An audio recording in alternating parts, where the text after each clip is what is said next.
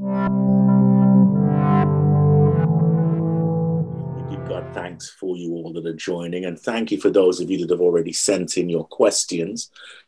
This is not trying to tell anybody that they should or shouldn't take the vaccine. What we're trying to do is give you information and then allow you to go and make your own decision from that. We're going to get quite a large cross-section. We have asked them to be as impassionate as possible or dispassionate, and to just give us the facts as they know them. We're only asking them to talk from what they know. This is not a conversation about is COVID real or how it came into being. We'll all have a view on that. We have to deal with what's here now. And we've asked them to look at it not just only from their medical and research perspective, but also from the spiritual aspect as well, being Christians, all of them. So God bless you today. And if I can hand over to the well-being team, Sister Renée or Sister Melissa, whoever now, God bless you in Jesus' name. God bless you, everyone. Thank you so much for joining us, and thank you, Overseer. I'm going to start by saying that this session will be recorded. But don't worry, those who are pinned, so just the 5 of us who are on the panel and asking the questions, will be shown in the recording. So you can have your videos on or choose to take them off, that's fine. You will not be seen in the recording. But I do ask that everybody make sure that they are muted and that they stay on mute throughout the duration of this session. I first want to greet the bishop, any pastors, officers, saints in Christ. I greet you all and I welcome you all in Jesus' name. So today we're discussing a topic that has received mixed opinions. It has caused much confusion, genuine worry and anticipation, and some really important questions. And we're talking about the COVID-19 vaccine, or rather vaccines. And it's important for me to start by saying that this session, as Overseer has already said, is not to persuade you to take the vaccine. It's to persuade you to not take the vaccine. It's to have an informed discussion using a variety of perspectives, spiritual, racial, psychological, and medical, providing facts only and never inserting our own individual opinions. The choice is yours, and I want to reiterate that it's not the place of the church either to criticize or judge whatever you decide to do. There should be no shame or shaming. Our only hope is that you leave this discussion feeling better educated so that you can make an informed decision for yourself. One of the things that I've been thinking about as it pertains to Bethel, and I'm sure we have other churches here as well, is not only the spiritual concerns, but also the fact that we are a Black majority church. That is a fact. And understanding that there is a history of medical racism that many of us have experienced or are familiar with. We've heard statistics, for Black women in childbirth, that they're 5 times more likely to die than their white counterparts. We've heard that Black men are 50% more likely to be diagnosed with a mental illness compared to white men.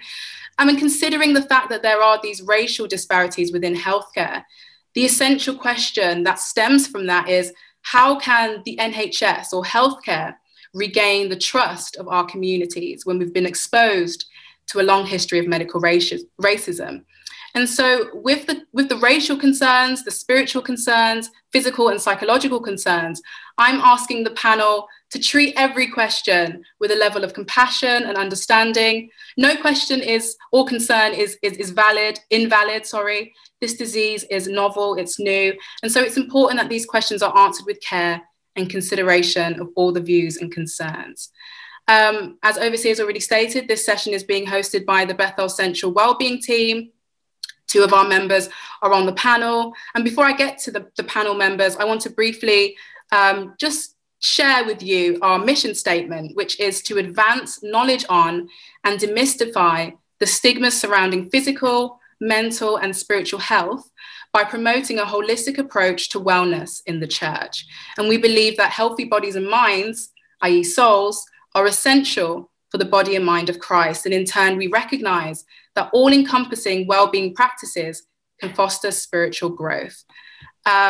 So as I stated before, and as Overseer has already stated, there are 2 members of the Bethel Central Wellbeing Team, 2 trained medical professionals. Dr. Carol and Dr. Mike, and they, along with Sister Sandra, will be the ones answering your questions today. So I'm going to head over to the panelists, and I'm just going to introduce them and their credentials. We have missionary Dr. Carol Ighofose from the Leicester Assembly. Dr. Carol is a general medical practitioner, currently working as a sessional GP with leadership roles, including clinical lead and clinical supervisory roles. Dr. Carol's clinical experience in secondary care includes acute medical medicine, diabetes care, care of the elderly, gastroenterology, stroke, psychiatry, pediatrics, obstetrics, and gynecology. I'm really happy that I got through those terms. Dr. Carol has also worked in medical research with a focus on asthma, diabetes, and cardiovascular disease. She's also the author of the book Fearfully and Wonderfully Made, The Heart of the Matter, and she's the founder and director of Liddy Limited. We also have Dr. Michael Dawes. Dr. Mike Dawes has a bachelor's degree from Manchester Metropolitan University in biomedical science. He also has a master's in medicine from the Medical University of Plovdiv. He's currently a senior house officer at Shrewsbury Hospital in Shropshire, and has also worked as a funeral director, as a healthcare assistant, a radiology assistant, and a biomedical scientist in histopathology. And while she's not directly a part of the Bethel Central Wellbeing team, we are also honoured to have Sister Sandra Simmonds-Gocan joining us in this conversation, as her experience and expertise is crucial to this topic. Sister Sandra is a member of the church in Wellington and is a registered general nurse in the NHS, working since 1985, so just over 35 years of service. She has a bachelor's degree with honours in public health, along with 2 diplomas, one in asthma and the other in occupational health. She's a qualified occupational health advisor, school nurse, and disability assessor, and she's currently undertaking 2 jobs, one as a nurse COVID vaccinator. So as you can tell by their credentials, by their bios, that they are well equipped to be having this conversation with all of us today. And we're going to make a start. Our panel are going to start by delivering short 5 to 10 minute presentations. And then straight after that, we're going to dive into the all important questions. So I'm going to hand over now to Dr. Carol Ighofose, who's going to deliver the first presentation, which offers an overview on COVID-19 and the vaccine. Over to you, Dr. Carol.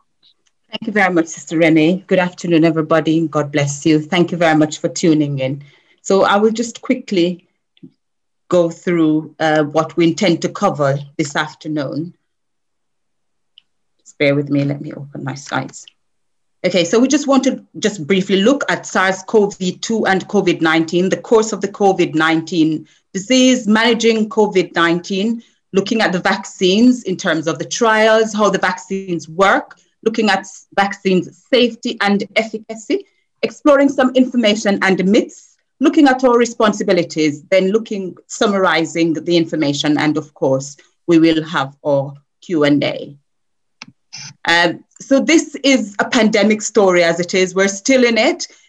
Towards the end of 2019, we heard of a novel coronavirus, which emerged. It was later named by the WHO, the World Health Organization, as SARS-CoV-2, which stands for Severe Acute Respiratory Syndrome Coronavirus number 2. The disease that it's caused is called COVID-19, which is an acronym for Coronavirus Infectious Disease number 19, depicting the year when it was isolated. In January of 2020, scientists in China sequenced the gene of the virus. And as a result, we have information which has brought us to where we are now, i.e. being able to come up with a vaccine. The World Health Organization, as I said in February, named the virus and the disease. And in 2020, a pandemic was declared. The story so far is that this has continued.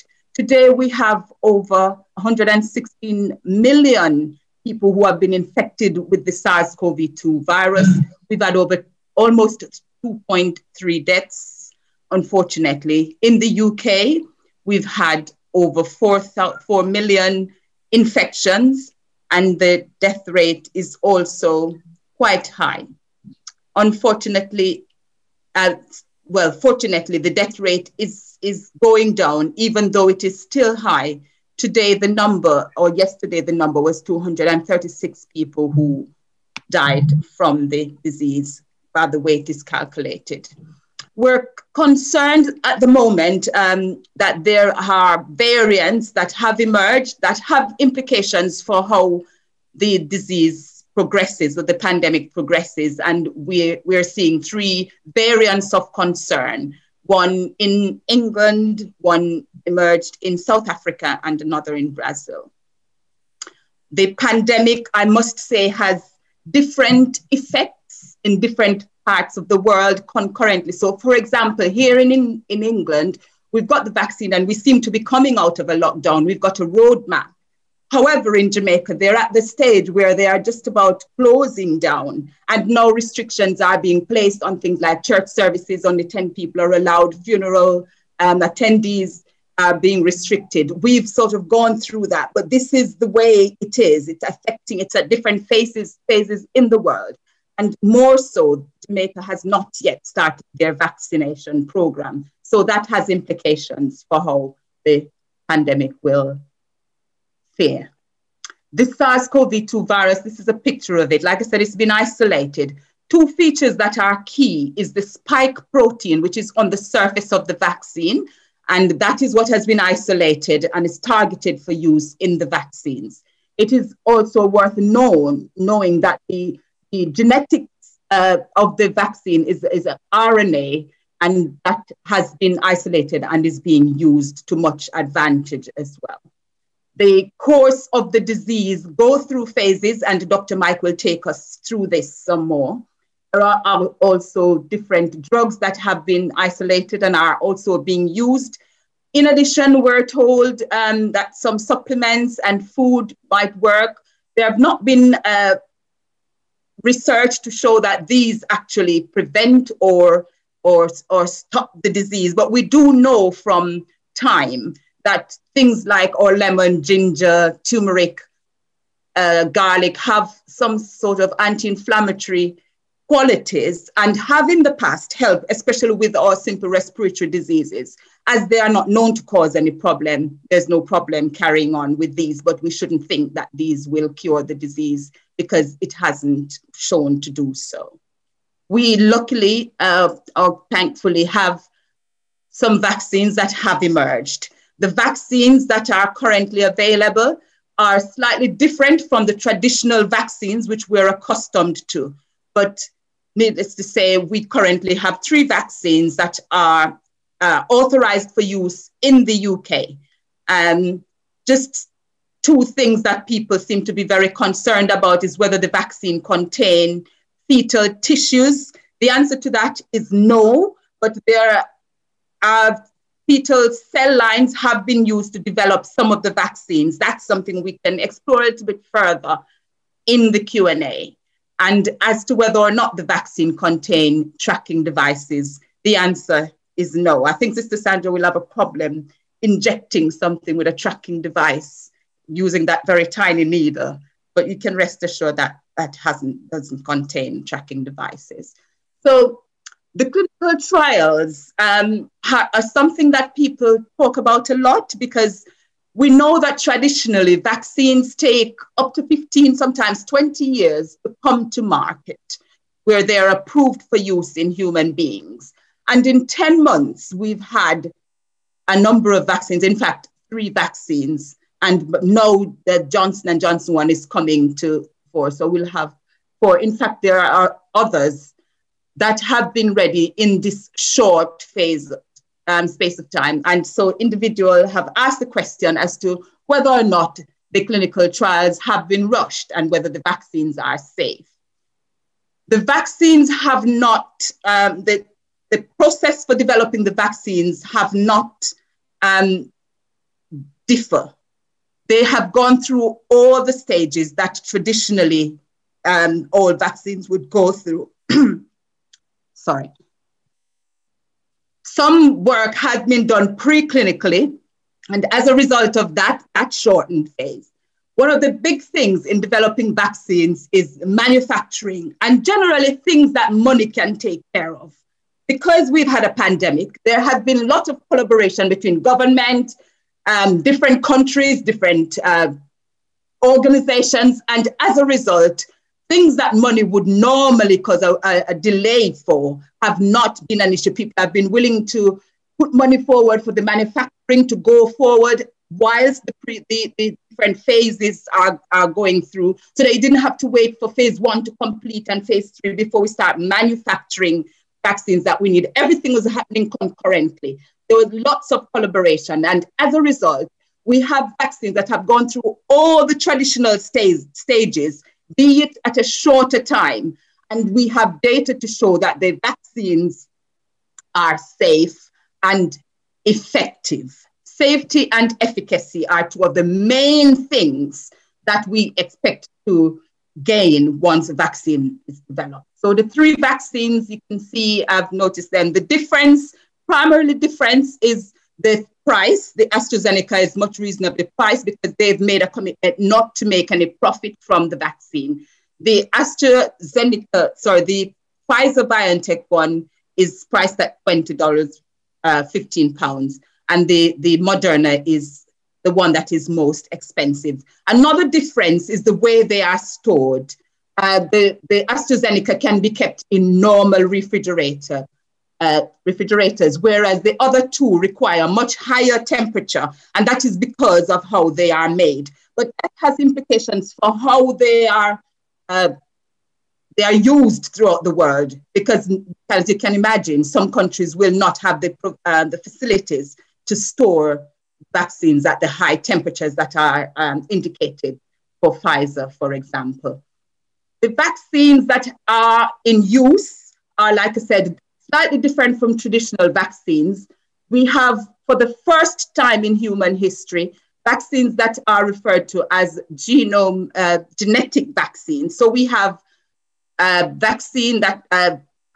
vaccines and DNA vaccines. And we also have vaccine, the Oxford AstraZeneca one, that is used using an animal vector to have the vaccine. So that's referred to as an adenovirus vaccine. We'll go into more of that if necessary later. So just some more information from the trials. I won't go through the details, but what I wanted to show in these slides is that there have been over 70,000 individuals that the vaccines were trialed on by the time we came to the end of the phase 3. So we had preclinical, phase 1, phase 2, phase 3. So that's a large number of individuals, and enough was done to show that the vaccines are safe and effective. I'm not going to go through the details at this point. We can discuss that more in the Q&A session. I've put this slide up and this picture up just to remind us that when we give information, particularly about this subject, it is important that we're giving information that is robust, that has been tested, and not just talking from hearsay. When I tell you something as a doctor, unless it has gone through studies and trials, we refer to that as an expert opinion. And even that is at the base of this pyramid. So when you get something on WhatsApp, for example, I just want you to think, how robust is this information? Is this tried and tested information? The information that we get that you can test and try on the government website, for example, on the NHS website, those have gone through trials, and the information that is presented is as a result of trials that have been tested. And so I can only tell you that that's the case. And in that case, those are the sort of information that we should be depending on rather than any sort of ad hoc information. Certain myths and that we need to just address. How might we react to the vaccine? And Nurse Sandra will tell us a little bit more about that and maybe give us some tips as to how to deal with the vaccine. And just to say that the card that we get is used for the reminder of the second dose and not necessarily as a passport or a proof of vaccine, but that's something that we need to watch the space as to how things will develop, because there might be implications for future quote unquote vaccine passport. Will we be forced to have the vaccine? It is not mandatory in England, but again, that's something we can talk a little bit more about. And just to say that having had the vaccine, it is not time to go out and return to normal. It does take a while for the immunity to develop. So we do need to continue practicing face, space, hands, and don't forget ventilation. It's very, very important. There might be long-term side effects that we're not aware of, but again, we'll discuss that further because there are still some unknowns. But it is worth saying that a lot of studies are being undertaken because we are very keen to get as much information, and a lot of resources are being put into getting information.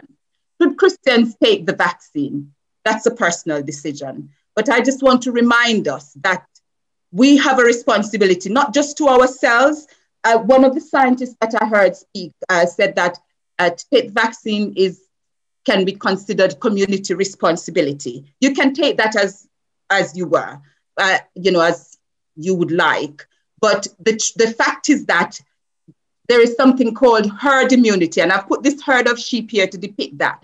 If that sheep in the middle is unable to have the vaccine for whatever reason, but all the others around it have had the vaccine, then they will act as a roadblock, as it were, for the vaccine to get to that sheep, that vulnerable sheep in the middle. Because having had the vaccine, the aim is that it will, if not totally prevent us getting the infection, at least prevent us from getting a severe form of the infection ending up in hospital. And as Christians, we do have our ammunition of the word of God, which we use to make our decisions, and prayer, which is also very valid. Summarizing, just to remind us that this virus is still present, the disease is still here, still causing severe infections or severe disease and death. And we've got the variants that are emerging. We've learned a lot, but there are still ongoing studies. And there's an abundance of data to support the safety and efficacy of the vaccines. But like I said, there are still unknowns. The reason why we take the vaccination is that we believe that it will, having taken the vaccine, it will trigger our immune system to respond and produce antibodies and activate other immune system cells that will fight the virus and protect us from the infection and the disease, should we in the future be exposed to the actual virus. We must do our part to access credible information about COVID-19 and the vaccines. Remember that safe doesn't mean that there is no side effects, but risk is different from being risky. When I get in my car and drive, I'm taking a risk, and that's a necessary risk that I have to take in order to get on with day-to-day lives. But I'm not going to do something that will directly put my life at risk. That's a safe analogy. So as we continue in this pandemic story, it's down to all of us, and we will all decide how this story will end. Thank you. Thank you, Dr. Carol, for that comprehensive summary or overview of COVID-19 and the vaccines. We're going to have a short presentation now from Dr. Mike, followed by a short overview or discussion from Nurse Sandra before we get into our questions. But now, Dr. Mike is going to discuss the patient's journey with COVID-19.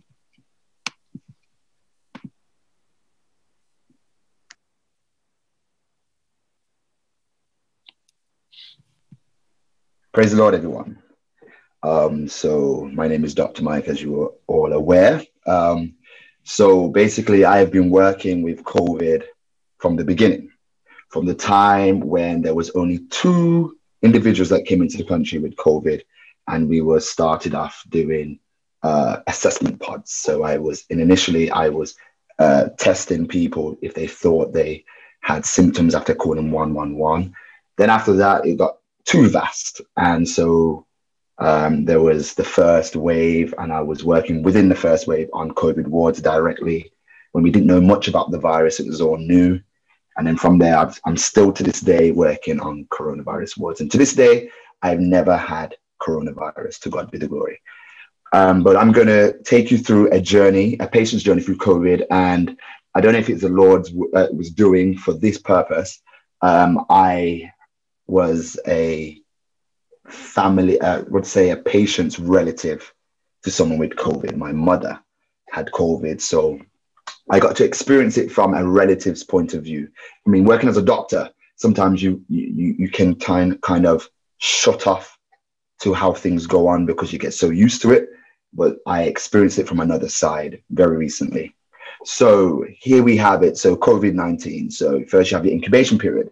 It's between 2 and 14 days, averaging of 5 days. So obviously you come into a room or into contact with somebody. As we know, it's aerosol borne, airborne. So coughing, sneezing, talking, singing, so forth. The virus is spread. And in 2 to 14 days, you will start to develop symptoms unless you are asymptomatic. So the day you develop symptoms is classed as day 0 of your infection. If you test positive, it's from that day that you can calculate. So the common symptoms that you normally will face is a high temperature of 38.1 and above. Some people go to 39. A new onset of cough, a loss of taste and smell, muscle aches, rigors, which is like shaking, diarrhea, headache, sore throat, or even shortness of breath. This is in the initial phase. Moving on. Okay, so the initial phase is fine. We deal with it like it's a normal flu. We take paracetamol for when we have a temperature. We drink our Lemsip and so forth. And everything seems nice and hanky-dory. So I'm going to explain with my mom as a patient also. So my mother, she was with COVID. She tested positive on, she told me on the Thursday. Yeah, she felt the cough and everything, and she had the fevers and going forth. Knowing what I know, I was like, first week is fine, that's great. But there comes what we talk about is day 10. And by day 10 or the second week, you either get better or you get worse. So day 7 to day 10 seems to be a time when we start to see how things are going to go. You either get better or you get worse. So this is the point where you have to be looked, especially if you've got underlying health conditions like my mother, diabetes, hypertension, and so forth. So this is the point that if you start to see that you're struggling to breathe or you're not getting better, this is the point where you have to start to think about, I need some medical assistance. I was watching my mother, and every day I came home from work, and I was driving home from work every day, and I was watching her and asking her how she's breathing, because I was focused on the fact that we have COVID in our nose and our throat is one thing, we can deal with that. And that's what most people get, the mild symptoms of that. But where it gets worse is when the COVID goes down to your lungs and then you start to struggle to breathe. This is why they advise people to take a saturation, what we call an oximeter. Put the oximeter on and you monitor your saturations. If you start to see that your saturations start to fall, you may need help. I didn't have my pulse oximeter. It was at work. I didn't have my stethoscope. It was at work. I didn't have my blood glucose to check anything. It was at work. So I was going off my mom, asking her the questions. But one morning I woke up and I went to check on mom. I said, how are you feeling? And she's like, I'm all right. You know, I feel like I'm getting better. But I just started to listen. And I heard that her breathing didn't sound normal. The sound wasn't as usual as you would hear. And I said, okay. And I went to work and it was still playing on my mind. And I called my sister and asked, how's mom doing? And whatever. And I thought to myself, Michael, it's time to call the ambulance because she's not getting better. And I knew that day 10 was approaching. So next slide. So get to day 10.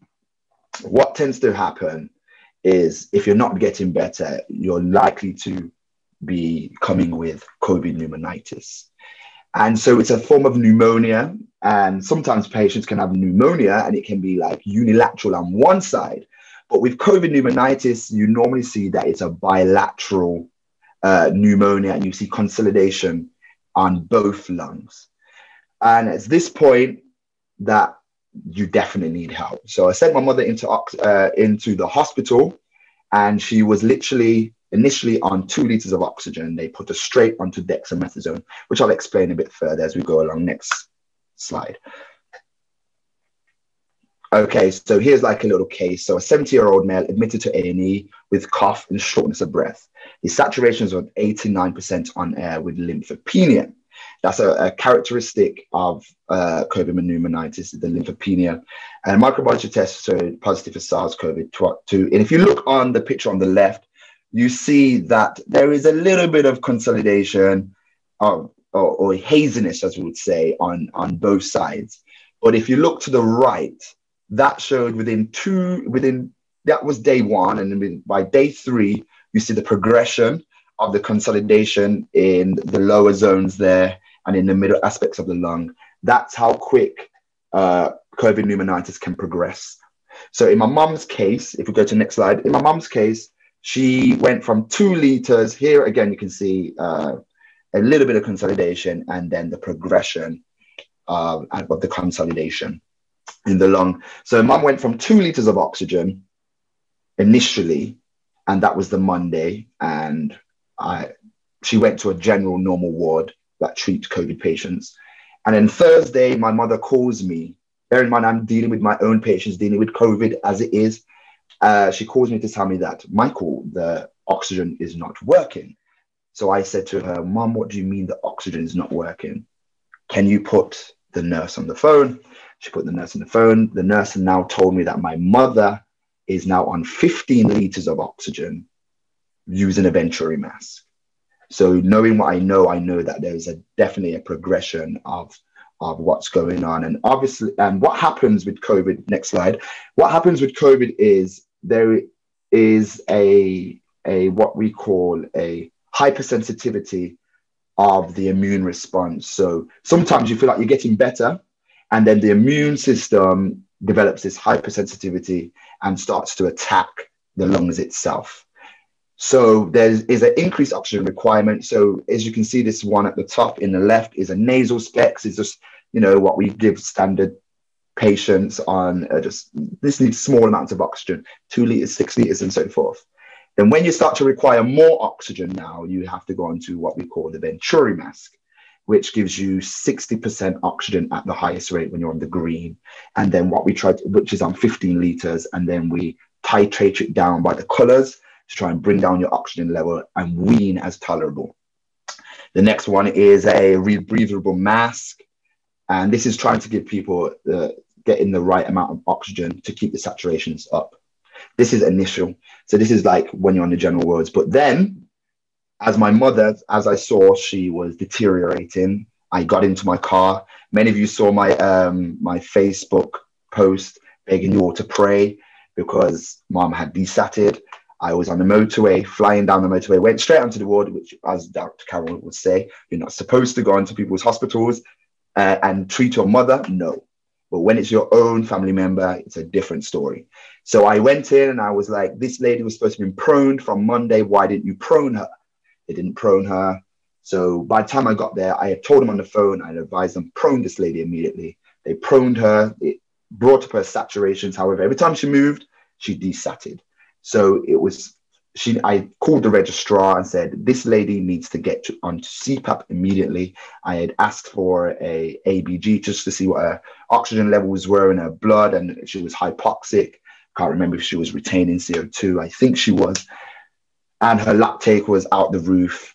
So this means now she needs aerosol generating procedure, which we call AirVo, which is the first one, which delivers a more higher flow of oxygen. And then we have in the middle, which is CPAP. My mom got to this stage, she was on the CPAP machine, which helps you to breathe. So every time you take a breath, it throws oxygen inside and it helps to blow off the CO2 and so forth. Obviously, because my mother could not maintain her saturations, so this machine was maintaining it for her. She had to stay on this machine for over 4 days. to get her saturations to actually climb. Some people do not tolerate well on the CPAP machine. It's very hard. A lot of my friends have tried it and they've managed 15 seconds. My mom stayed on it for 4 days, as well as proning and lying on her front.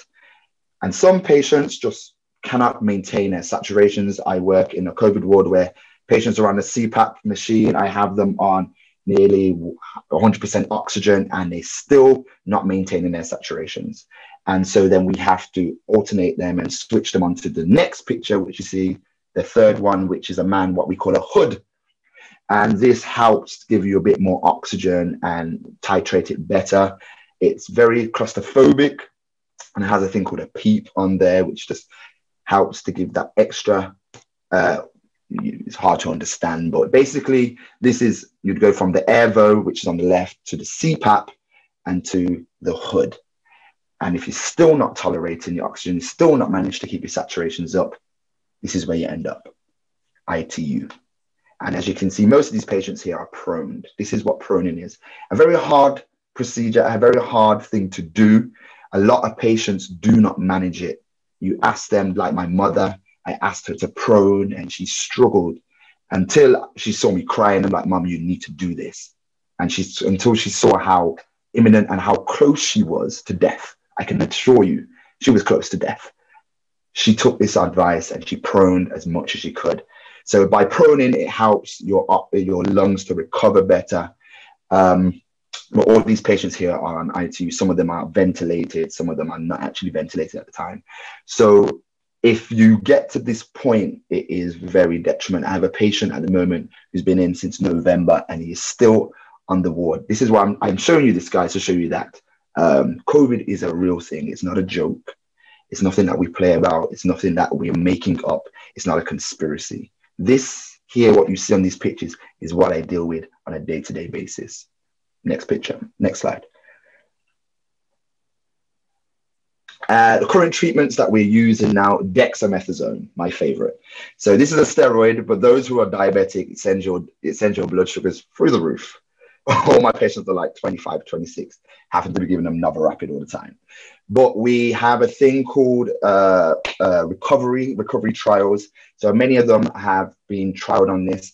And to God be the glory, because of these trials, we are finding that we're not having so much ITU admissions. We're not having so much people on mechanical ventilations. And the admissions, the duration of the admissions are shorter because of such trials. So in the first wave in March, I found I was going home crying, sitting in front of my TV crying because the amount of deaths that I experienced. I remember one time I had 8 deaths in one day.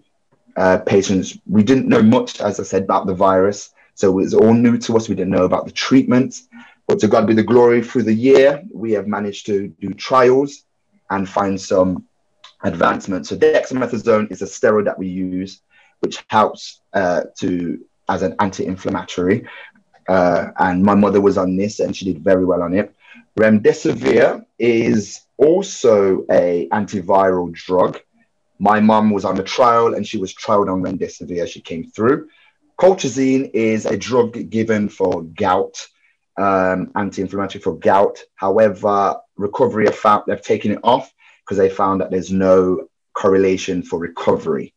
Tocilizumab is an immunosuppressant drug to treat rheumatoid arthritis, found to shorten admissions and reduce the need for mechanical ventilation. Tocilizumab is a very, very, very good drug right now being used on our wards. Baricitinib is an immunomodulatory drug used for rheumatoid arthritis, also being trialed. And aspirin.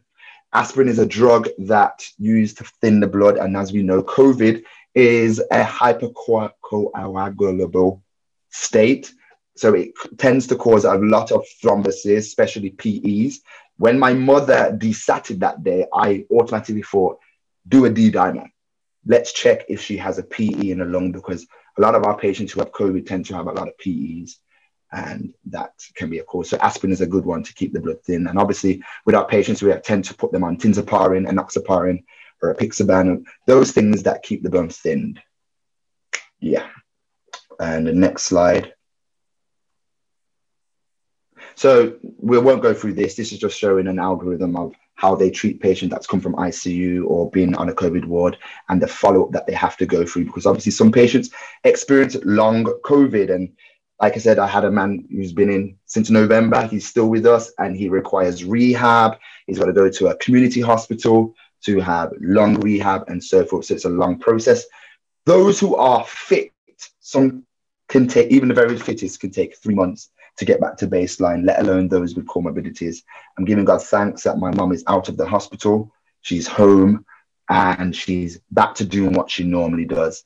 But there are some that to this day are still out of breath, to this day cannot walk as far, still feeling the effects of it and experiencing long COVID. So this is a patient's journey through COVID-19. Let's pray anybody who has it gets the milder version rather than experiencing this. Thank you. Thank you, Dr. Mike, for sharing with us the patient's journey. We actually also have Nurse Sandra, who's also going to share a little bit about the patient's journey from a nurse's perspective. So I'm going to hand over to you now.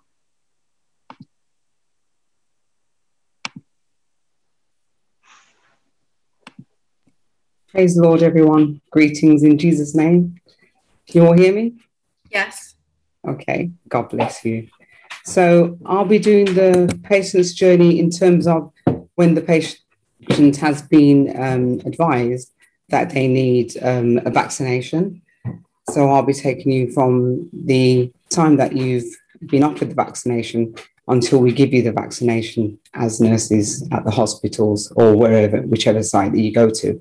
So first of all, you receive a letter or a telephone call. Some receive telephone call from the GP, and some people receive a letter.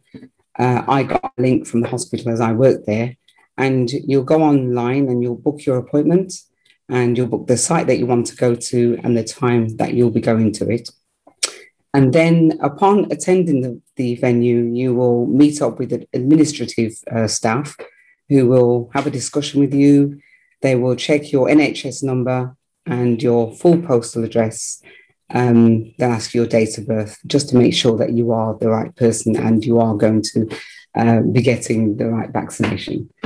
You will then be sent to the nurse or a doctor, because doctors are giving the vaccination at the GP surgeries, and there are some other venues that doctors and other healthcare professionals are giving the vaccine. And then you'll be sent in to see the nurse. And where I work, at a few different venues now, I have an admin staff that will take a lot of the information when you come to see me. So when you come in, you'll be checked, your date of birth will be checked again, your NHS number and your date of birth and your full name, just to make sure that you are the right person. We have to keep doing that. And then we will ask you several questions before we even think about giving you the vaccination. So we will say to you, have you had the flu vaccination within the last 7 days? And if you have had it, say, a couple of days ago, we will wait for 7 days before we give you the COVID vaccination. We will ask you, have you had the COVID infection within the last 10 days? As you will be recuperating, we don't want to overload your immune system by giving you another vaccination on top of you feeling unwell. We will also ask you, are you well today? Do you feel well? Do you feel as if you've got a temperature? And if you don't feel well, we will postpone the vaccination until you are well. But then we'll ask you if you have had any allergic reactions to any medication, and we will say any type of allergic reaction, any anaphylaxis reaction. Did you become unwell when you had this vaccination? Did you have any face swelling, difficulty with breathing? Were you admitted into hospital? Did you become unwell that you fainted or collapsed? And are you bringing have you got an EpiPen with you? Are you taking that around? Because that would mean that you have had an anaphylaxis reaction to a medication, and we just need to discuss that with the doctor before giving you the vaccination. We'll also ask you if you're pregnant, because the vaccination hasn't been tested on pregnant women, so we wouldn't want to give you that at the moment until there's further research. We'll then tell you that you're either going to have the Pfizer COVID vaccination or the AstraZeneca. And then we will ask you again, do you consent to have it? I will then ask you, just let you know the side effects of having the vaccination. So I will say that you may experience a headache after having the vaccination. You can feel extreme fatigue. You may have a sore arm, and you may generally feel unwell, like flu-like symptoms. And if your temperature lasts for more than a few days, we do ask you to dial 111 or have a discussion with your GP or a healthcare professional, because the vaccine should only affect you for 48 hours and no more than that. And then if you're very worried and your temperature is persisting after you've had the vaccine for quite a few days, you may need to have a PCR COVID test, the one that goes up your nose and your throat. And that's just, it's not the vaccine that would have given you that, but you may have been incubating COVID before you even came to see us. And so we just make sure that you are happy to have that test. After we've told you all the side effects, then we say again, are you happy to have the vaccination? And if you say that you are happy to have it, then we ask you that once you've had the vaccination, that you will need to take a seat in the waiting room for 15 minutes after you've had it. And if you say, well, no, I've got to rush off, we do have a discussion and say, we do need you to wait for 15 minutes before you go off and have it. We ask you, which is your dominant arm. So if your dominant arm is your right arm, we do advise that you have it in your left. And that's just simply because you may have a very achy arm after you've had it. Although when I had it, I asked them if I could have it in my dominant arm because I sleep on my left arm. So I just preferred to have it that way. And I was quite happy to have it. I did have all the side effects, and it lasted for 2 whole days, and I was quite unwell, but I would have preferred to have had the side effects for 2 days than go through what Dr. Michael has just and Dr. Carol has just told us about. Once we've given it to you, we give you a leaflet. We give you a nice little sticker to put on your badge if you work in the NHS, or put on your T-shirt or whatever. And it's just to say, I've had the COVID vaccination, and people love to have that sticker. I love that sticker and I wear it on my badge. And then we give you, we just have a little chat with you and say, you just need to wait in waiting room. And if you feel unwell, please let us know. And people are watching you all the time just to make sure that you are well. And we give you a card to say that you've had it, the date that you've had it, and when you should come back to have your second one. And that's the patient's journey from start to finish, from having the vaccination. Thank you.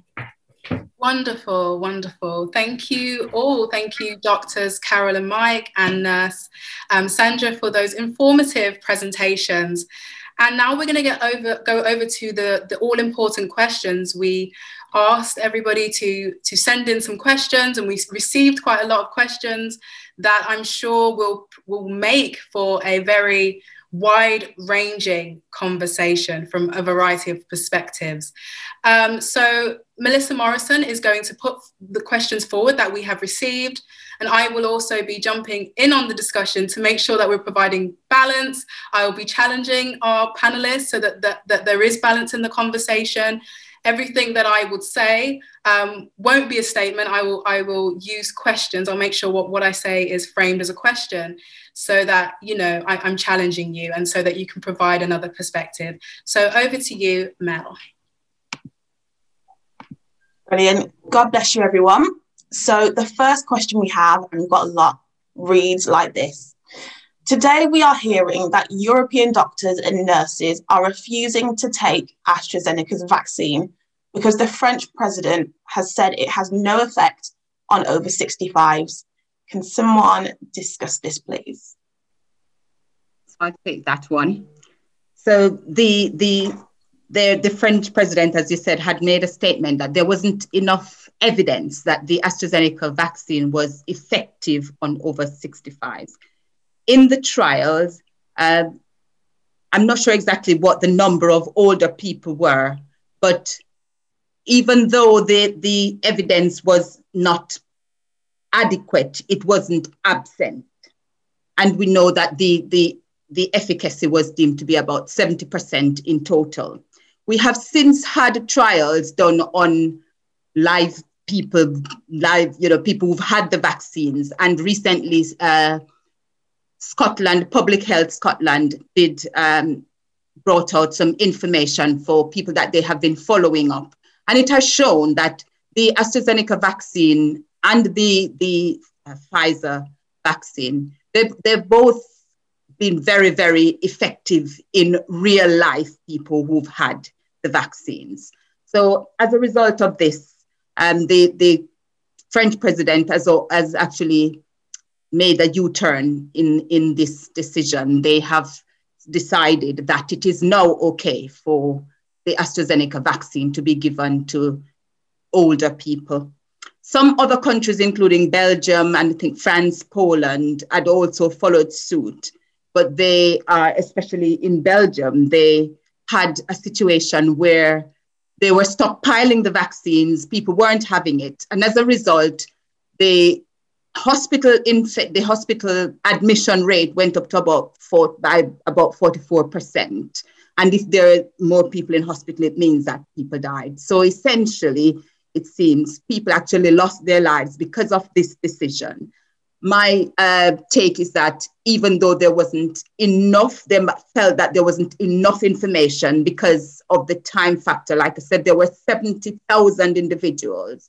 I'm not sure exactly what percentage were older people, but there was enough, I think, to at least show that, well, there was enough evidence to show that individuals, even if not totally protected from the infection, ended up with a less severe form of the illness and didn't end up in hospital. So even if it didn't totally protect them, it's most likely would have afforded them some amount of protection. And we have seen from the recent trials from Scotland that that is indeed the case.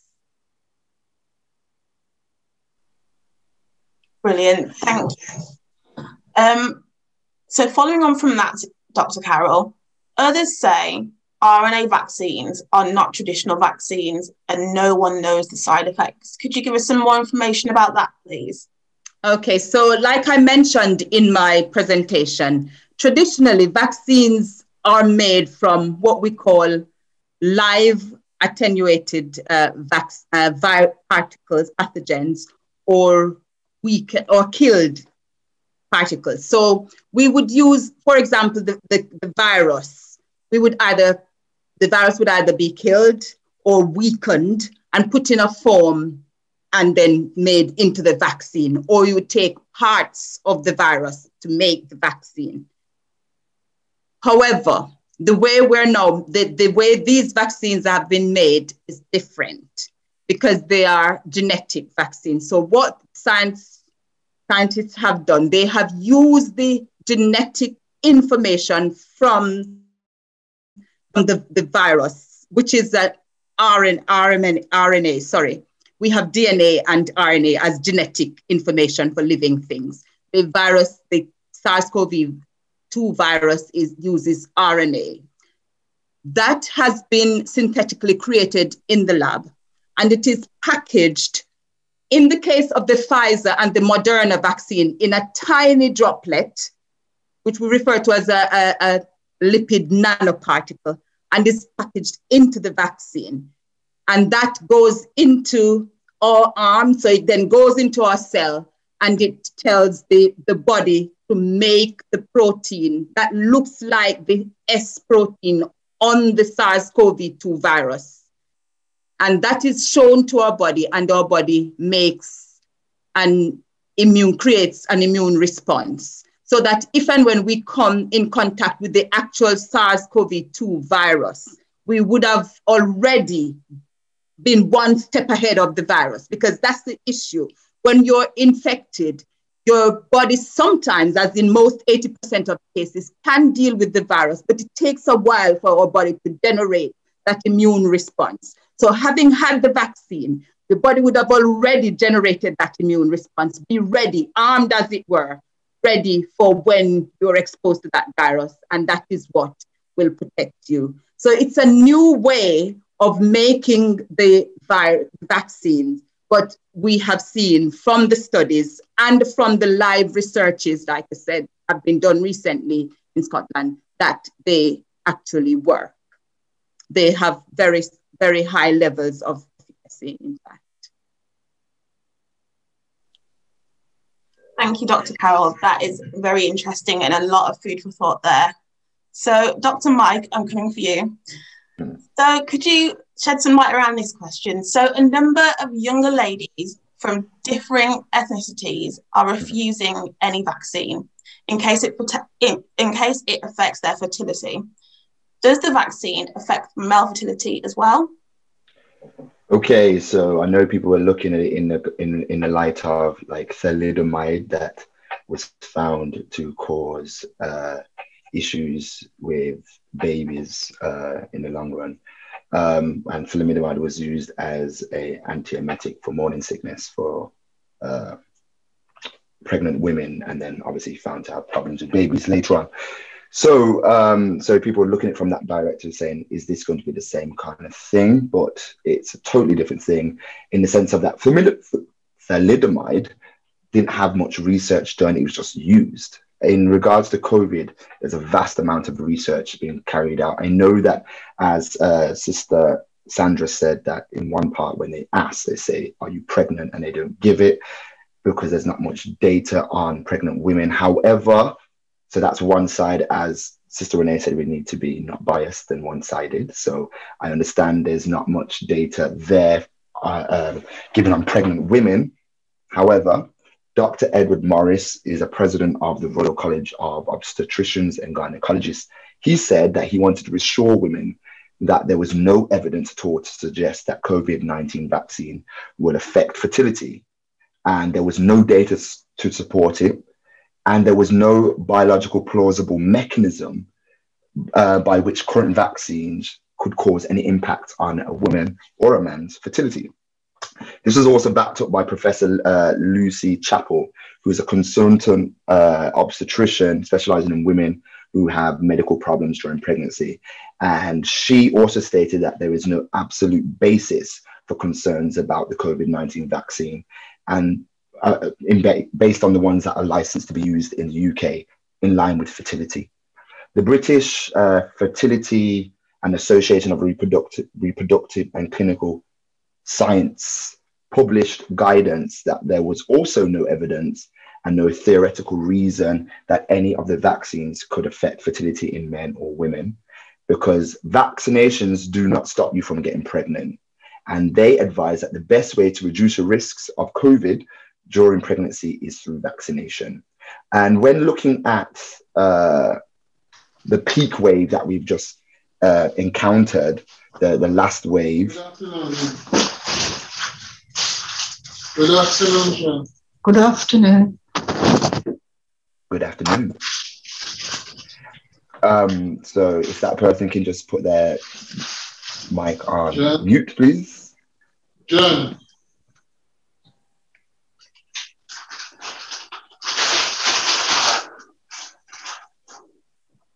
Okay, so as I was saying, so looking at the peak wave that we've just gone through, the most recent peak, the current wave, 9% of all intensive care cases were either pregnant or recently delivered a baby.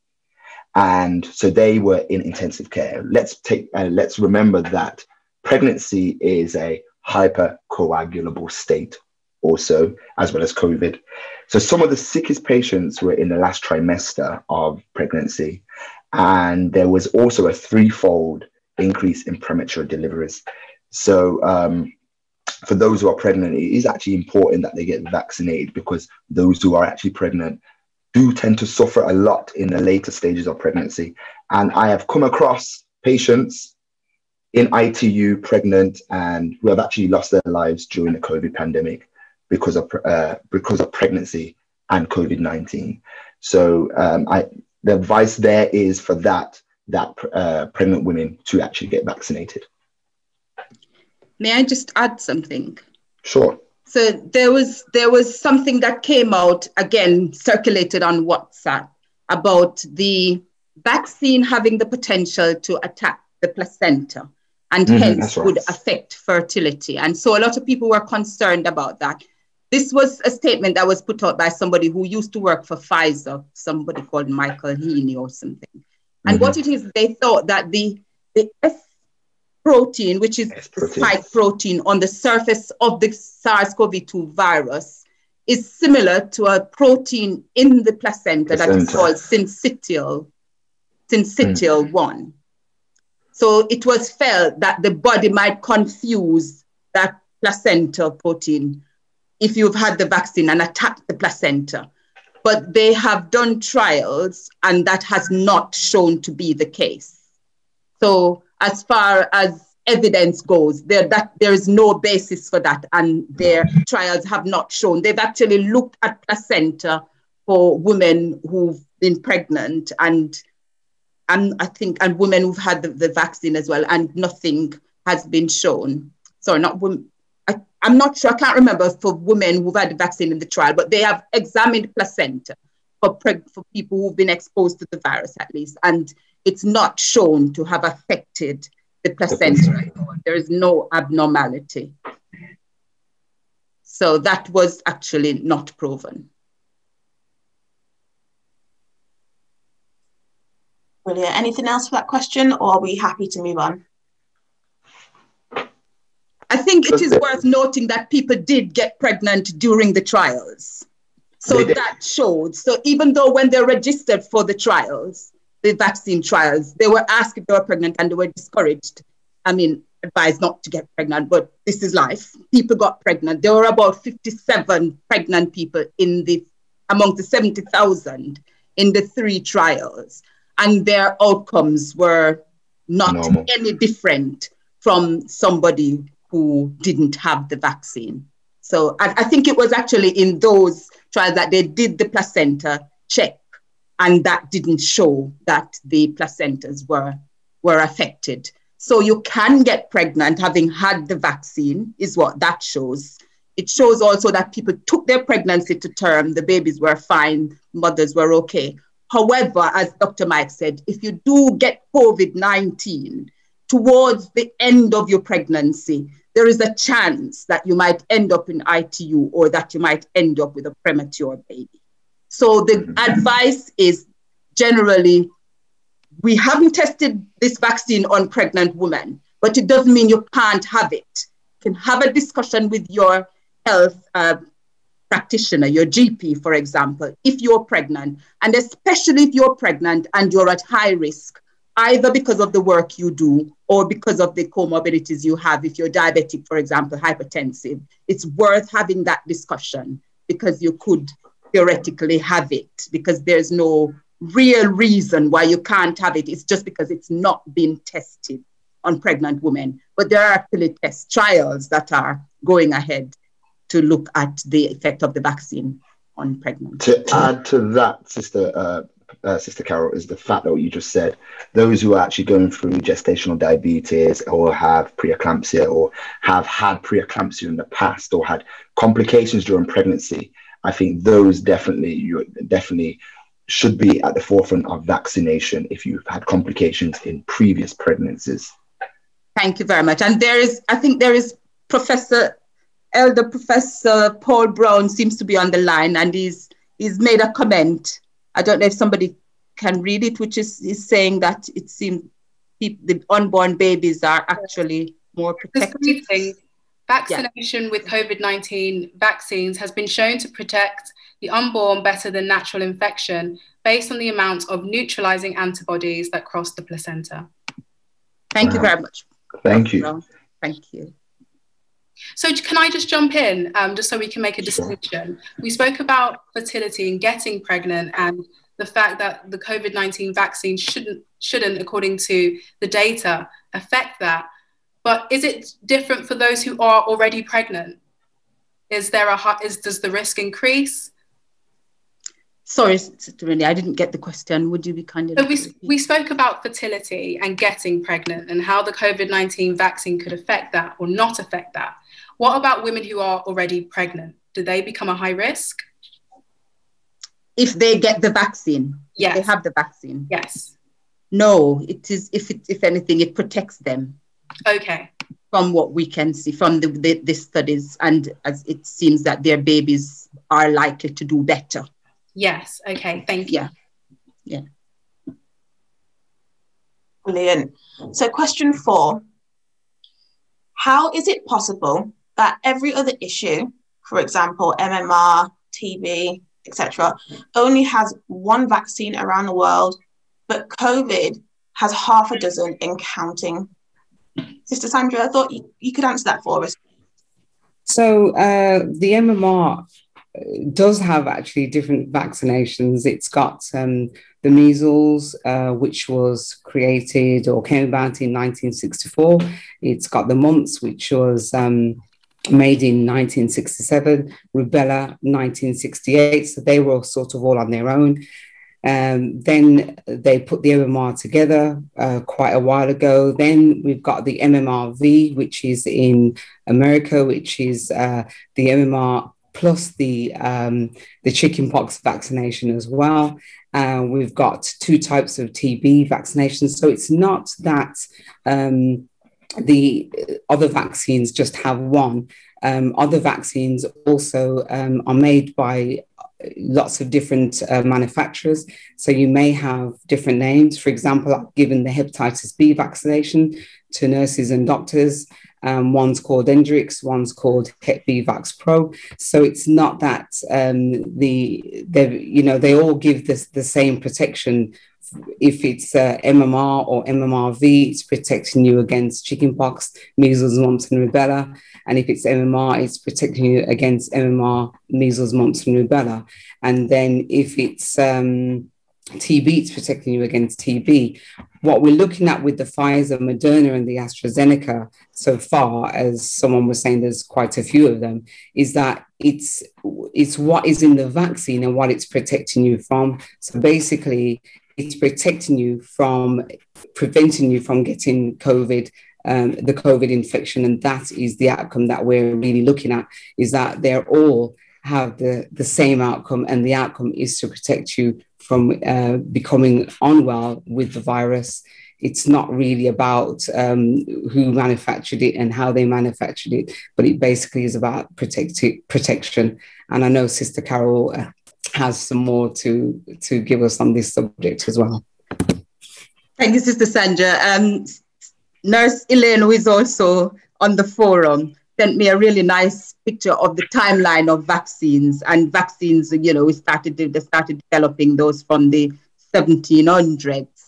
And like you rightly said, Sister Sandra, some vaccines have more than one form. For example, the polio, there is an oral form and there is an injectable form. But these vaccines, most of them weren't developed during a pandemic. The reason why we have so many vaccines for the COVID-19 is because we are still in a pandemic. And if you're in a pandemic, it's an emergency. And like I said, government were collaborating with each other and with large companies and non-governmental companies. So a lot of investment has been made. And you don't want to put your eggs in one basket. We're in a pandemic. We need a result. We need a vaccine. Let's get on and do it. And that's exactly what happened. And of course, there's this element of national pride as well. How would you feel if Britain didn't have a vaccine? You'd probably be thinking, what they've been doing. So every country wanted to be there. Every scientist wanted, and so they got on and they did it. And I think it is a blessing that we have so many vaccines, because they've been through the trials, like I said, and the efficacy that are being reported are very high. So they've done very well. And also different vaccine, even though the end point is the same, where we want our bodies to build an immunity to the SARS-CoV-2 virus, so that when and if we're exposed to it, we can fight it. There are differences, obviously, as I mentioned, between the storage, for example. AstraZeneca is different from Pfizer-BioNTech. And that's because of the way it's made. The Pfizer-BioNTech, like I explained, use this lipid fat droplet to transport the mRNA into the vaccine so it gets into the body. That requires it to be stored at a very, very, very low temperature. Whereas the AstraZeneca uses a different means of transporting the the DNA matter into your bodies. So it doesn't have to be stored at that low temperature. Now, there are implications for poorer countries, you know, so they'll be able to use the AstraZeneca vaccine more readily because they don't have to worry about the logistics of storing the vaccine at a lower temperature. So it's good that we've got so many. It just means that there are more choices, and it can hopefully reach as many people as possible in the world, because no one is safe until everybody is safe. Yeah. Brilliant. Next question. Since individuals have been taking the vaccine, is there any record of how people have died or have had severe reaction to the vaccine? If so, why is there no information about it? Dr. Mike, could you answer that one, please? Okay, I know, conscious of time, I'll try and be quick with my question, with my answers. I heard you, Renee. Don't worry, I heard you. Okay, so basically, the BMJ, it's the British Medical Journal, posted an article that said that Norway are actually investigating 23 deaths actually in some frail elderly patients after taking the vaccine. But actually, the medical director in the Norwegian Medical Agency, he was saying that he doesn't think there's a coincidence around it. And he's not certain if there's a connection between the deaths and the vaccine. And what we've got to understand is that elderly people are elderly. And obviously, taking the vaccine could aggravate some of the underlying issues that elderly people face. So put it into perspective, more than, let's say, 220,000 doses of a vaccine are administered in 1 week. Yep. In that same week, on a normal week, let's take out the fact that we're going through a pandemic, around 400 deaths normally occur in a residential home in 1 week. So 23 deaths, and when we're taking 400 deaths a week in a normal residential home, is not really that much. Paul Ehrlich Institute in Germany is also investigating the fact that there were 10 deaths in Germany shortly after COVID vaccination. But same again, it's the same thing. These were mainly elderly people. As of January the 19th, 71 people have been observed in Europe linked to Pfizer vaccine across Europe, 16 in the UK, 12 in Germany, 23 in Norway, and some elsewhere. But the French agency argued that there is no correlation between the vaccine and deaths. So let's look at it. 35% of people who died in general after taking the vaccination in a certain period of time were over 90 years old. That could have been due to anything. 46% were over 80, and almost all, 98%, were over 70. So that's, they're old people. Not saying that old people have to die, but there are other comorbidities that can affect that somebody could die of, and it not have to be the vaccine. When putting Pfizer and AstraZeneca together, they were evaluated in clinical trials. Pfizer had a clinical trial of over 44,000 participants, and AstraZeneca were over 23,000 participants. And they were, with that, AstraZeneca and Pfizer, they were looking at the main adverse adverse reactions that they experienced. Most of them were just like injection site pain, fever, myalgia. Some had arthralgia, which is like joint pain and so forth. So it was the main mild symptoms that you feel when having the flu. In my hospital of vaccinations, I work next to A&E. I've never heard that a patient has come back in, on a crash call because she just had the vaccine and she is crashed. Nothing like that's happened. Patients, however, I have to be honest and both-sided, patients or staff have gone home with a fever or feeling sick or tired, but they've never had anything more than that. And that will only last for about 2 days. Never really lasts, is never ongoing. And people are advised if you have a history of anaphylaxis to certain vaccines, then maybe you're advised to take it with precaution, take it at a hospital, or make sure, and you're also advised actually that you must stay within the area for 15 minutes. So if an anaphylactic response was to happen, anaphylaxis we know is type 1, it's not delayed, it's an immediate reaction. It should happen within a certain period of time. So they are in a safe environment should that happen. But to date, I haven't seen that happen in anybody who's been vaccinated. Can I just jump in so we can get a little bit more clarification? Sure. So this question's asking if there is a record of how many people who have died or had a severe reaction. And if so, is that information accessible to the wider public? It is. The internet is out there. It's open. You can access it. That's the same way I went onto a journal and accessed it. Obviously, it's not sitting on the news and saying, you know, I know the news is showing such and such amount of people have been vaccinated. It doesn't show such and such amount of people had an anaphylactic shock. It doesn't show that.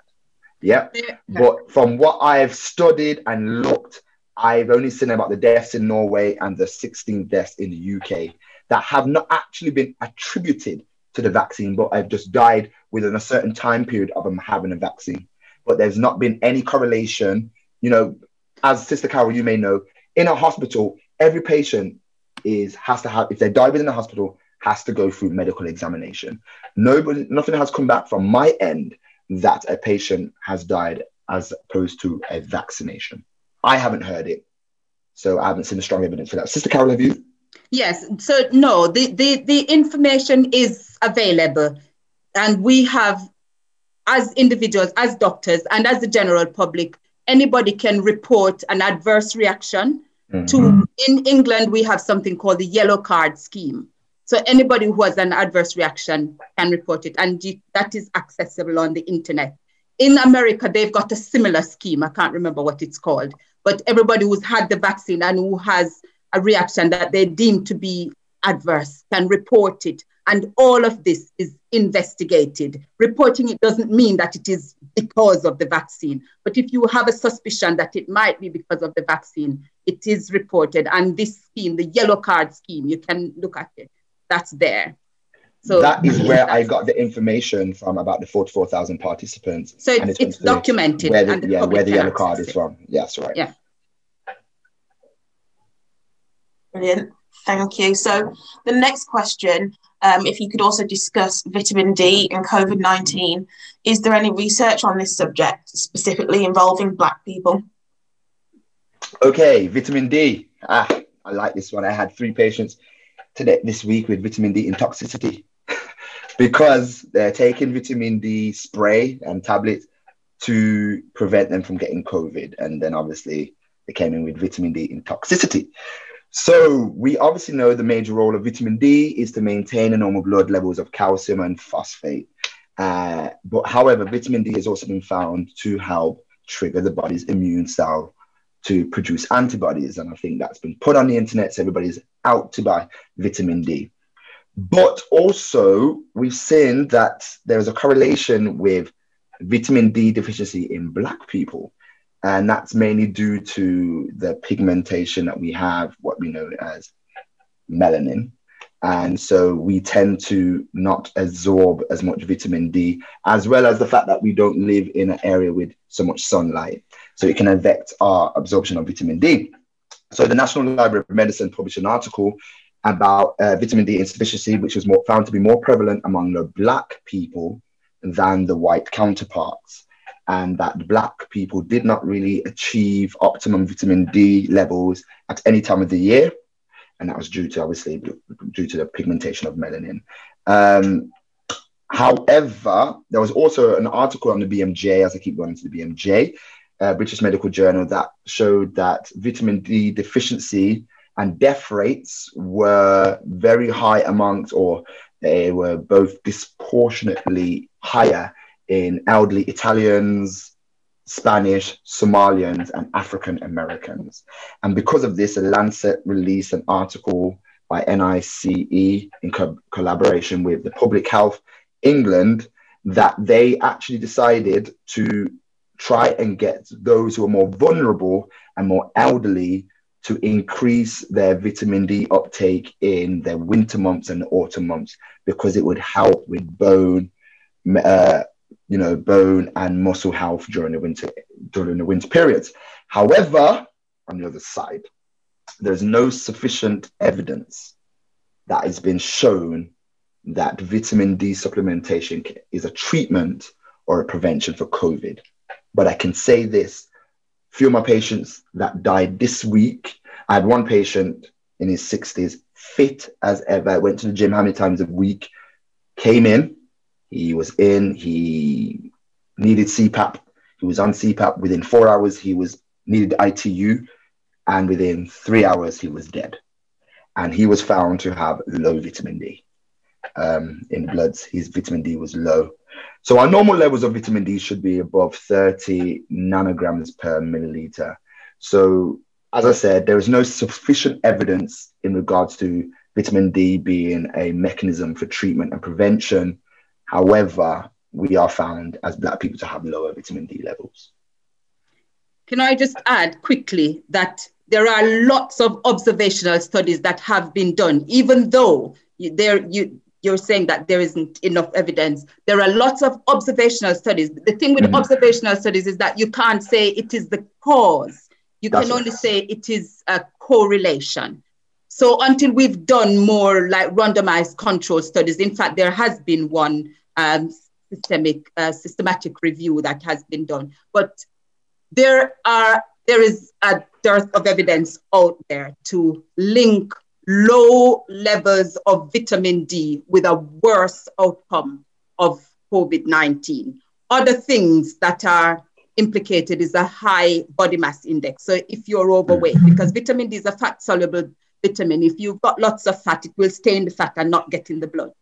So that is also shown to link with it. And of course, if you've got darker skin, you're more likely to have a lower level, so you're more likely to do worse if you get COVID. And if you're older, because your skin doesn't absorb the sunlight to make the vitamin D as if you were younger. So though there aren't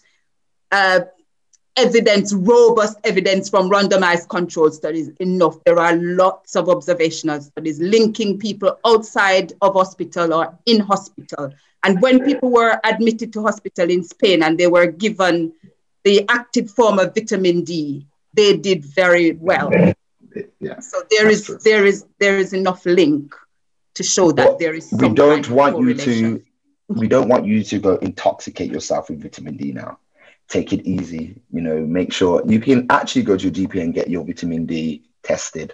You can do blood tests to get your vitamin D tested to see if you're deficient and go about it that way and get that sorted. But like I said, I have 2 patients who are in for hypercalcemia and vitamin D intoxication because of that. So be careful. So there's a national guidance. Dr. Mike just mentioned it, call it NIC, we call it NICE. It basically is a national guideline for England for medications and treatments. They've put out, there's a statement on there. And again, this is accessible to members of the public.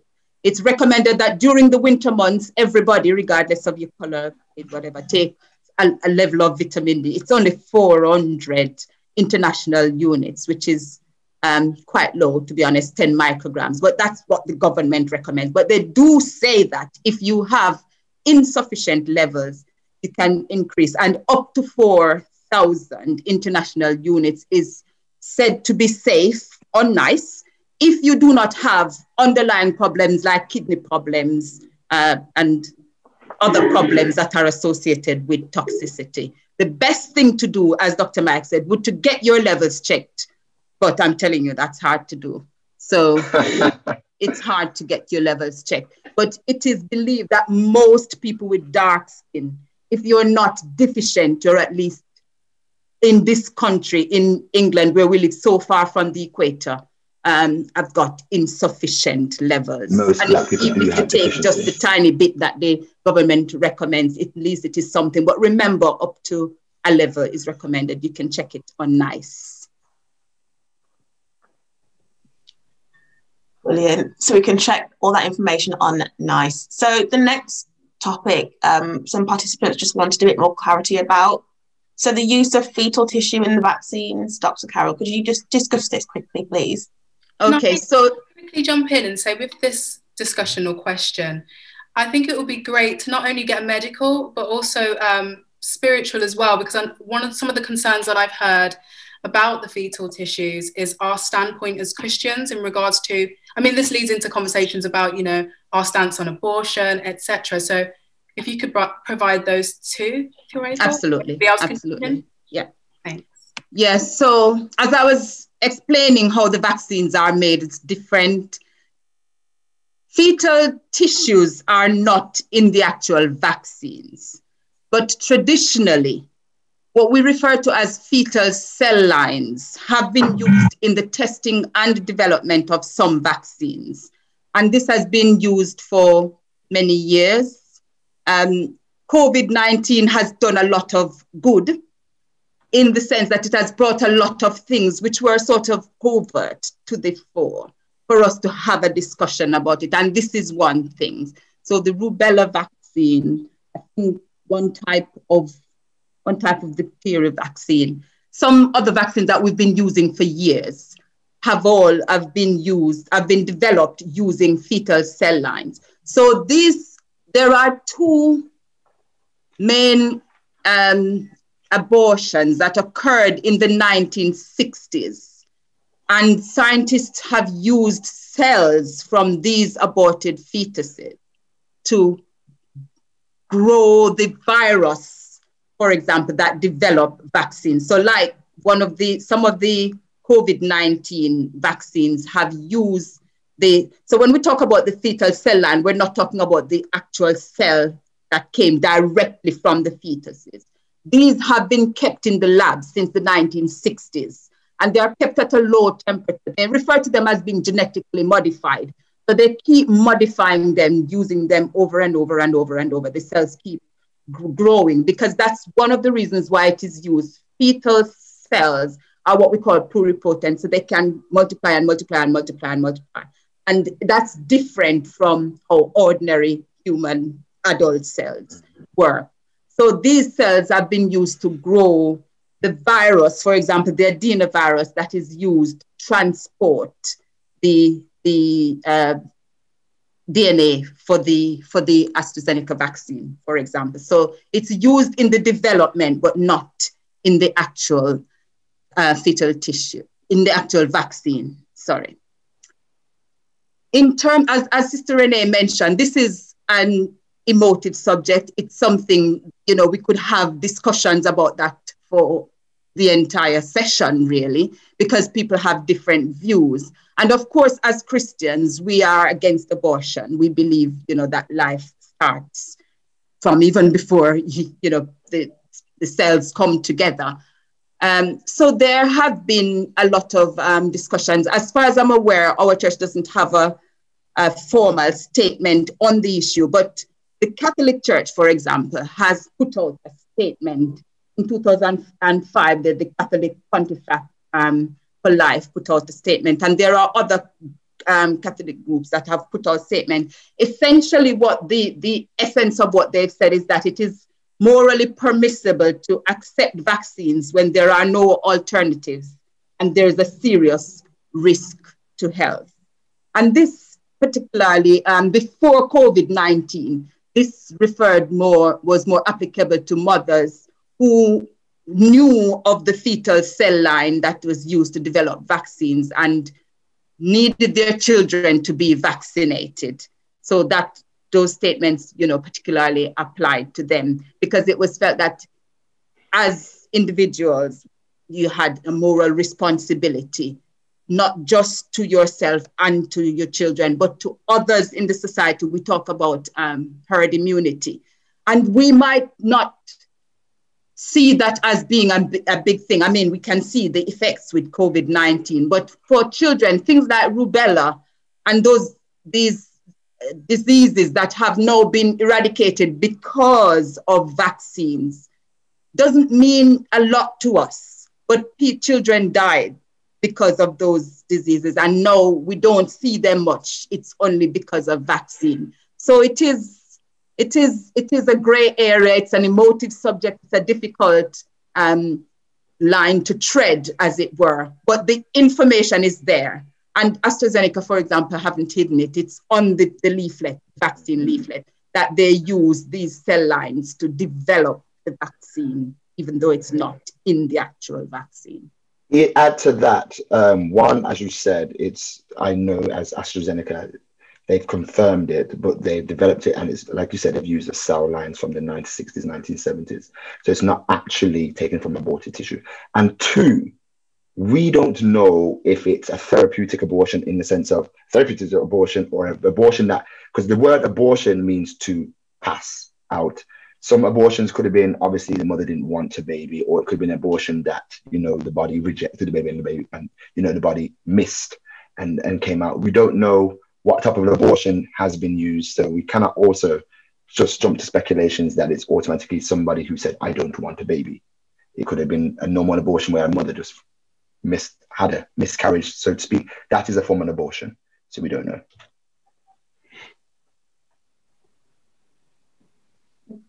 The next question, Sister Sandra, should I be taking an unknown vaccine for a previously unknown condition?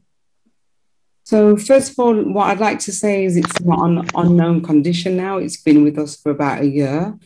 And the vaccine, the first one that was given at the UHB hospital was given on the 11th of December. So actually it's not unknown. And what I have to say about that is once we've given you the information, you will then be able to make an informed decision whether you would like to take the vaccine or not. Because even though it was unknown quite a while ago, it's not unknown anymore. It's actually known now. Can I just add to that? I don't want to be rude, and please don't take me rude. I'm just going to be honest. How many of you go to farm foods and read the ingredients?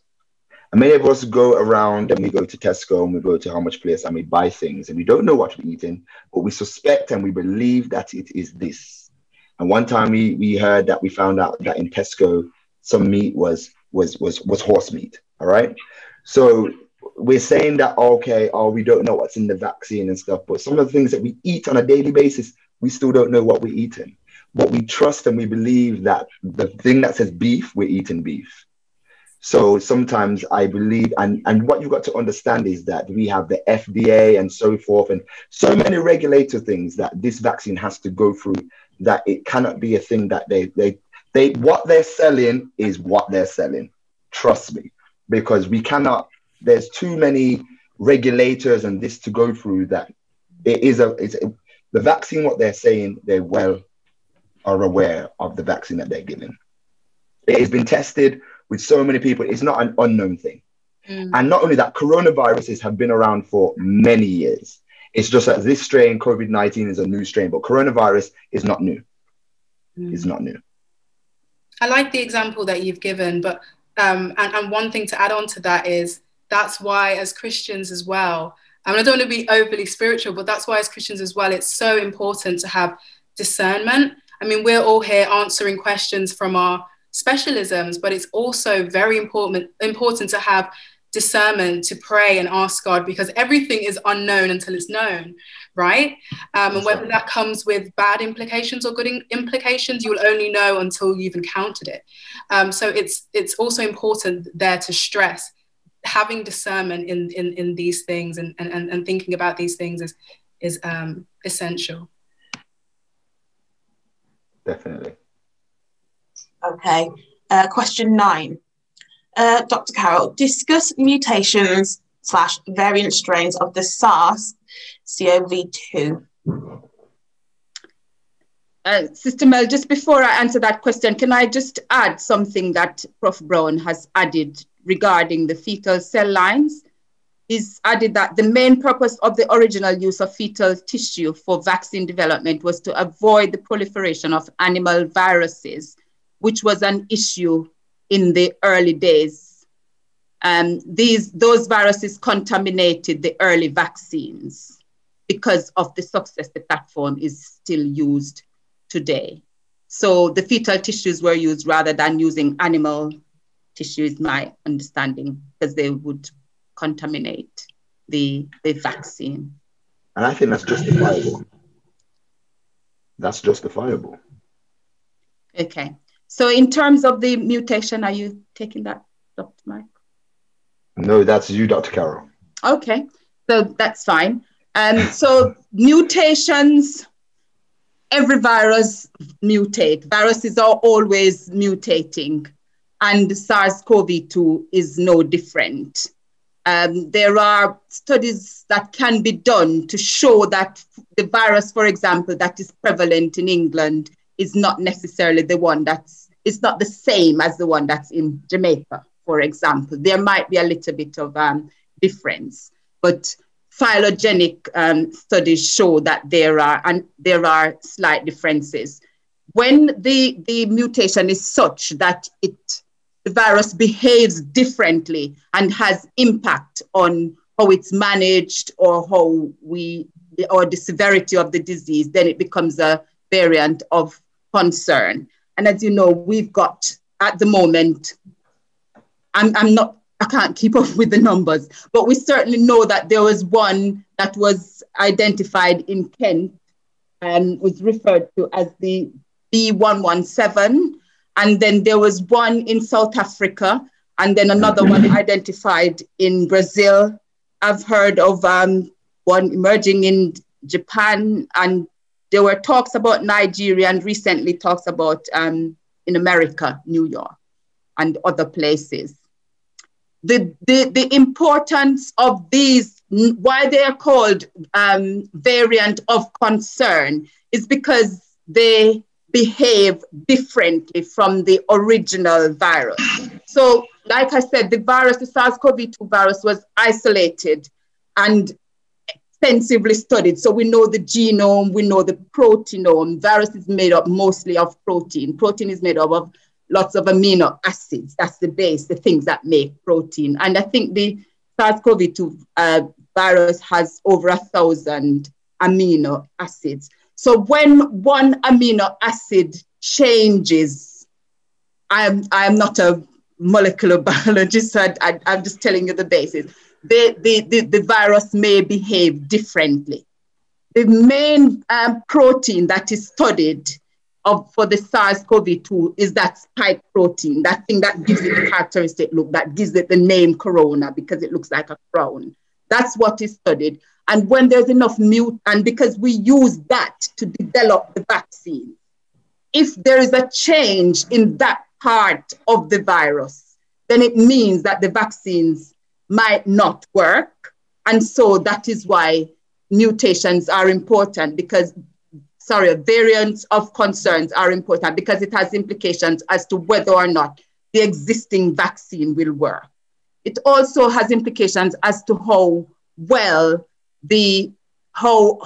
much it will affect the population. So when the new strain was identified in England, we were told that it is 50% more transmissible. And again, it differs because of how the protein changes in the virus, making it more effective at attaching itself to our human cells and infecting us. So more people will get infected. And if more people are infected, it means that eventually more people may end up being more unwell and possibly die.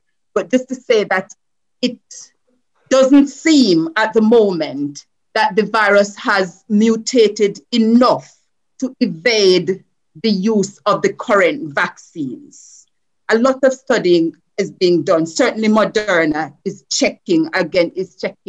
doing studies to check if the current vaccine will be effective against I'm not sure if it's all the strains, but at least some of the variants that are available. So the mutations, the variants are there and they're constantly developing. They have implications for how the pandemic will fare eventually. But the main thing is, what does the difference in the vaccine do? Does it make the disease more transmissible, or does it make individuals become more unwell? That's why it's important to us. But also, do the existing treatment that we have will still work? So far, there is no evidence to say that they aren't working and they will not work, but it is ongoing as to what will eventually happen. What we may find happen is that the existing vaccines may have to be tweaked to treat variants. And so like the flu vaccine, which mutates a lot, we might have to have a vaccine every year because of the change in the virus, but that is yet to be seen. Okay, Sister Dr. Carol. So obviously I have my answer for what I'm going to say, but I'm going to be like some of the people in the audience now and ask a question what I hear often. Now I know my answer to it, but I'm going to throw it to you. Is that all right? So why is it that you have flu and we can't get a vaccine, or we have HIV and there's no cure for HIV? And let's say what people like to use, and there's cancer and there's no cure for cancer, but within 10 months, we have a vaccine for coronavirus. So I'm not too sure what is the question. Are you asking why we have a vaccine in 10 months? Yes, because what we tend to hear a lot is, why is it that cancer's been around for so long and we've got cancer research and millions of pounds are thrown into cancer research, and yet we don't have cures for cancer? Why is it that we have HIV that's been around since the 80s and we have no cure for HIV, which is also a virus and is a RNA virus, if I'm correct? It's not DNA. So why is it now we've got coronavirus and it just came from the end of 2019, and now we have a vaccine for this, but we have no vaccine for HIV? Well, for one, like I said, a lot of resources have been thrown at developing the COVID-19 vaccine because it's an emergency. We're in a pandemic. In the other situations, it's not a pandemic. So we're going through the traditional processes of developing the vaccine. Mm-hmm. The other diseases like HIV and cancer, for example, they are more chronic conditions. So it was more difficult to develop a vaccine for chronic conditions because the immune system works different in relation to that. But on the other hand, things like flu, for example, we're having to change the vaccines, as I mentioned, because of the constant mutation. So it's a combination of things. Mm-hmm. Resources, money, the nature of the disease, whether it's an acute infection or a chronic condition, and the level of mutation that's occurring. Thank you. Thank you. So we're over halfway with the questions now. So I'm going to ask that everyone's answers are tighter going forward. But all in all, it's a good discussion. So the next question, Sister Sandra, can the vaccine doses be mixed? So for example, can I have the first one be the Pfizer vaccine, and the second dose be the AstraZeneca vaccine? So it's a very short answer, really. The PHE, Public Health England guidelines have asked us not to mix the vaccines. So if you have the Pfizer the first time, you must have the Pfizer the second time, and so be it with the AstraZeneca as well. Although there is a study by the National Institute for Health Research, which has started just recently. It's called the COMCOV study. It started in February, and they're asking for volunteers of over 50 years old to take part in a study that will trial the mixing of vaccines to see if there'll be more flexibility and if the vaccines will be more effective if they are mixed. But at the moment, we've been asked not to mix them. Brilliant. Thank you, Sister Sandra. Thank you. Question 11. What are the arguments for and against the vaccine? So anyone on the panel can kind of chip in here with maybe one or two reasons for or against.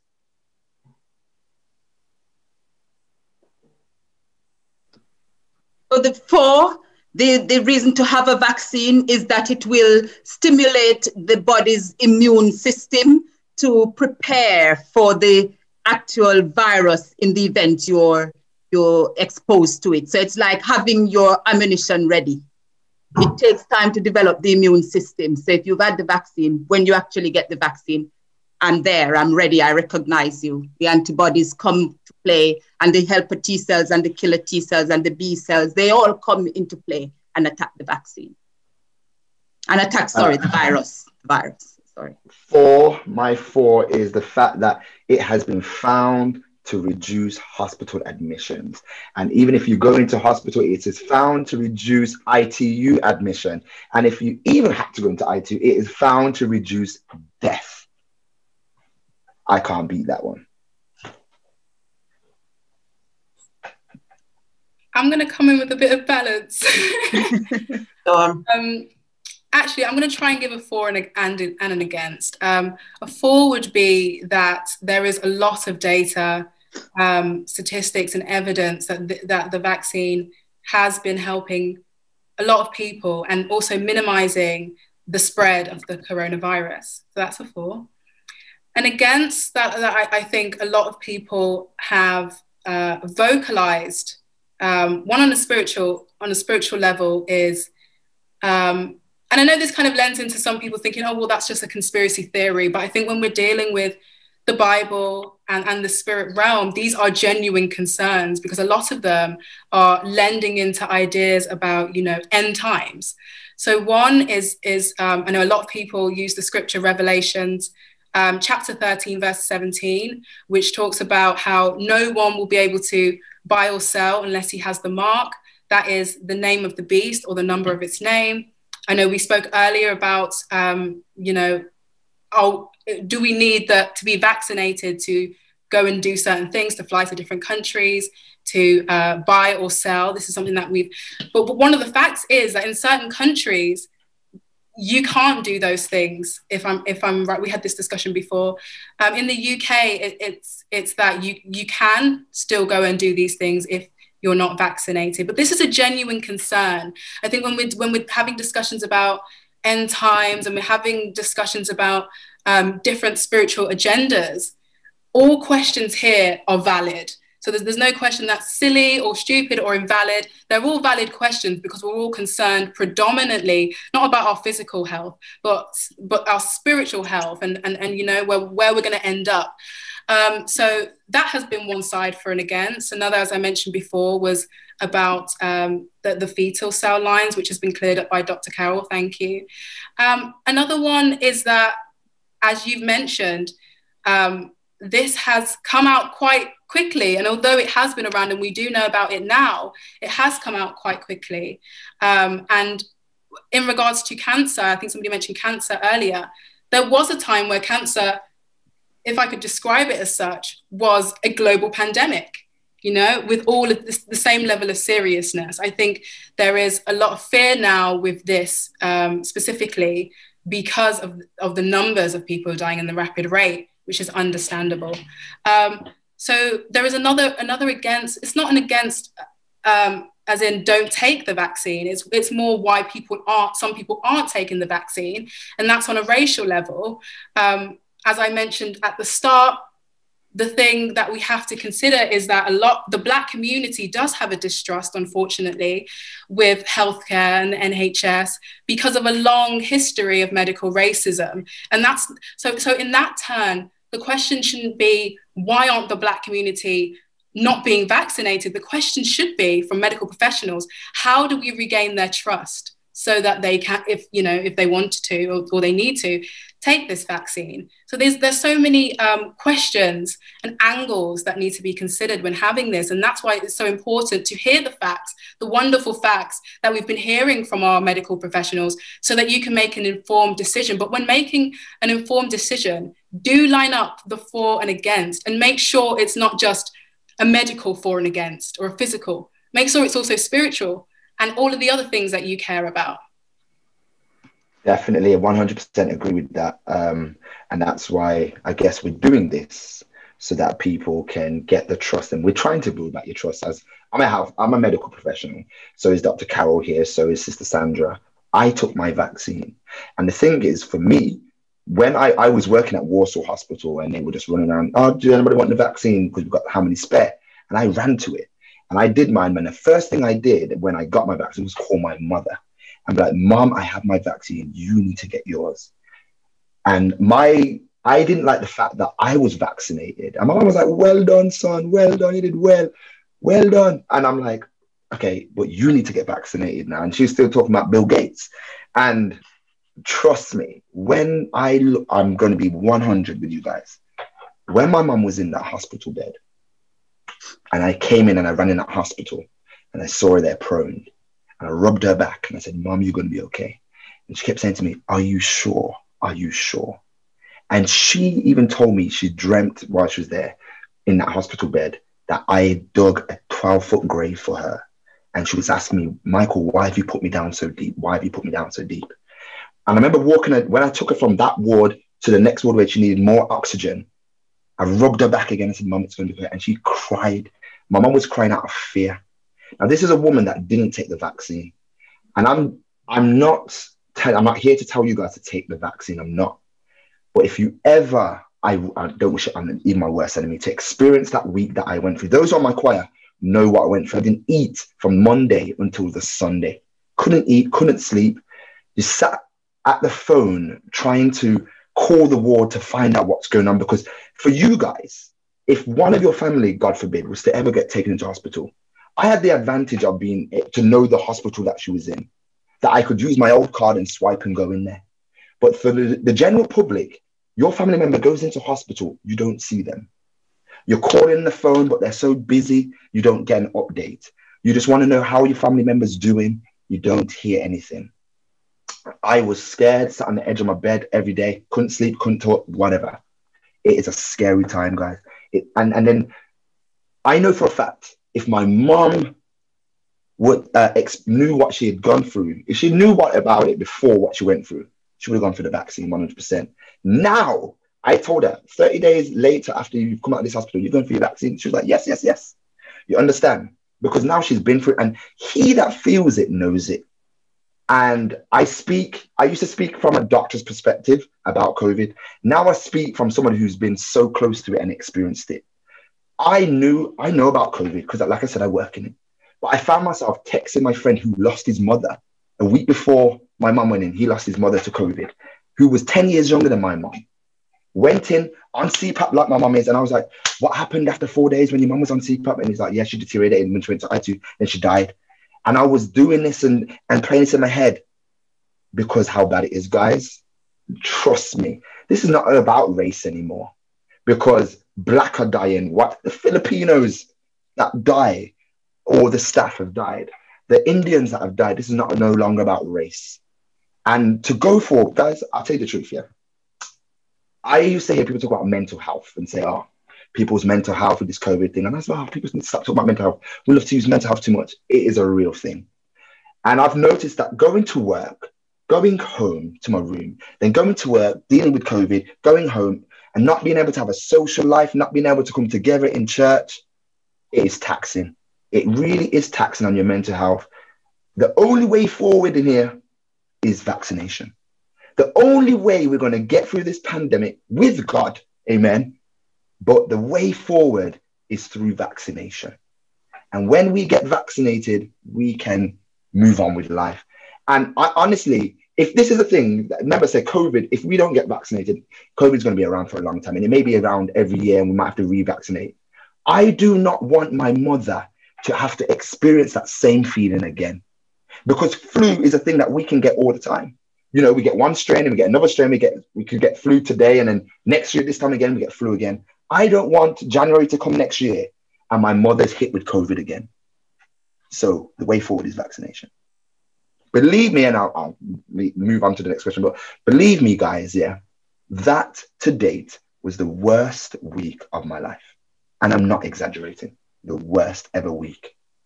When your family member is lying in that bed and you don't know, because COVID, 1 minute you're up and the next minute you're down. When it's your family member, trust me, you would have wished you took the vaccine. I have nothing more to say on that. I think, can I just quickly, because I love that you shared a real story such as that. I think that puts a lot of things into context.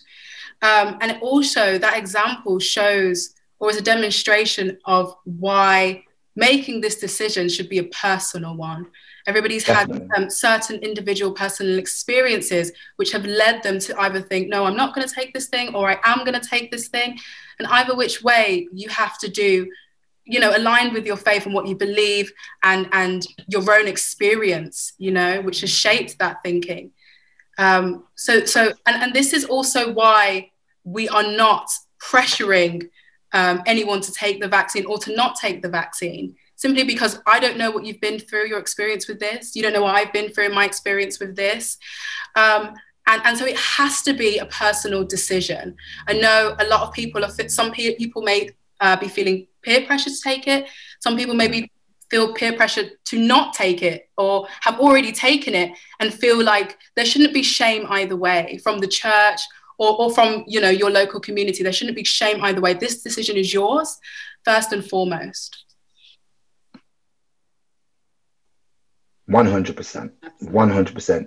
Like I said, we only can give you our experiences and the facts, but the ultimate decision is yours. Whether you take it or whether you don't is not up to me, but I only can give you the facts of it. Thank you for sharing that, Mike. I wonder if you can just continue and talk about how the death rate for COVID is calculated and whether or not we can actually trust the data that's out there. Okay, so how the death rate is calculated in COVID is defined basically for surveillance purposes as death resulting from clinically compatible illnesses in a probable or confirmed COVID cases. Yeah. So unless there's a clear alternative cause of death, such as like you got murdered or, you know, a trauma case, car accident, then that's not the case. But how we do it, we basically calculate it as COVID, a death that has happened within 28 days of testing positive. That's how it's calculated. Why it's calculated like that is because people don't just always just die straight away from COVID like that. Some people actually are on ITU for a couple of days, or it goes on for a few weeks before death actually occurs. So they've given it a space of a month, around a month's time for those cases there. So it's any death that has happened within 28 days of testing positive. However, I stress the point that it doesn't always mean that the person has died of COVID. A person could have a heart attack, but COVID will still be written on their death certificate, whether it be the primary source or secondary or contributing factor to death, it will be written on there. So there are different ways they calculate as well. Some calculate death rates in based of calculating the excess death rate. So they compare the total number of deaths in a week to the average expected from previous years and then see how the death rates are compared from that way. So looking at Public Health England, how some of the ways they've done it, they've reviewed epidemiological evidence of how likely it was that COVID was a contributing factor at different points, death at different points in time after a positive test. So they looked at 41,598 deaths confirmed COVID positive patients who had died, and they examined it up to August 2020. And of these, 88% of deaths occurred within 28 days of a positive test. And there was 96% of deaths that occurred within 60 days had COVID-19 on their death certificate. So overall, 91% of deaths reported by Public Health England with confirmed cases were actually on their death certificate. So if you died within 60 days, you most likely had COVID-19 on your death certificate. But like I said, we see on the news the big death rate, but that is actually those who've died within 28 days of testing positive with COVID-19. So it's not always that COVID was the main reason why they died. So if I have say for instance, I have a patient on my ward, she's now tested positive, and she may never had no real respiratory symptoms, but she had an acute kidney injury and she went downhill. She just went downhill, and then she got another infection and she went downhill. The fact that she tested positive, she will be counted amongst those that have died of COVID, even though the real reason why she died was not actually COVID. So just put that into perspective. In essence, Dr. Mike, you're saying that it could be that you died from COVID or with COVID. Yes. So that is what's counted. Once you've died within 28 days, you either died of or with, but both are still collaborated together as COVID cases. Okay. I think that it's also worth noting the reason why this question came up is because some people feel that the numbers are inflated. And, no, they're not. There's a concept. Yeah. So one of the ways to check whether this is the case is to look at something that we call the excess death rate. And it's basically comparing like this time last year, the death rate, what was it now and what it was last year, and decide, so why is it excessive? And if it is, what is the most likely reason. And when that has been done, it's been shown that the excess death rate is significantly higher. And the only plausible reason, even without anything else, is because of COVID. And it is important to note that even though people might not die from COVID or with COVID, people die because of COVID. So I was having a discussion recently with one of the professors from British Heart Foundation, because I'm really interested in what happened with heart attacks. And it was found that the number of people who were attending hospital with heart attacks was actually down by 50%. And you would think, in a situation like this, why? How can that be correct? And what was happening is that people were not going to A&E when they had chest pains and were ending up dying at home. And that has been shown by the British Heart Foundation to be the case. So even the effect of the pandemic is causing people to not seek medical help and will die. People might have a lump and don't go to their GPs because it's COVID, it's the pandemic, and it's difficult to get an appointment with your GP. And you may fare worse with a cancer that you would have normally have done well with. So even if you don't die from it, the effects of it is making us generally fare worse. And we just need to bear that in mind. But Dr. Carol, can I be honest, guys? I throw a lot of my patients out right now. I throw, okay, I shouldn't say like that, there's people watching. I try to get people home. If some people come to hospital with trivial situations. I have patients that are in, okay, I understand. You see, not everybody is physical. Some things are social. Mm-hmm. Some little old people are alone at home and are bored at home and have nobody at home. And hospital's nicer for them because they have a nicer environment, have one little old biddy there and one little old biddy there and have people that they can talk to. And sometimes I have a patient that came in with a migraine and I'm like, you're medically fit for discharge. And he's like, oh, I feel a little bit dizzy. I'm like, no, you're medically fit for discharge. And I have to stress the point sometimes that the hospital is a breeding ground right now. Absolutely. Yeah. And a lot of the transmission right now is in hospital.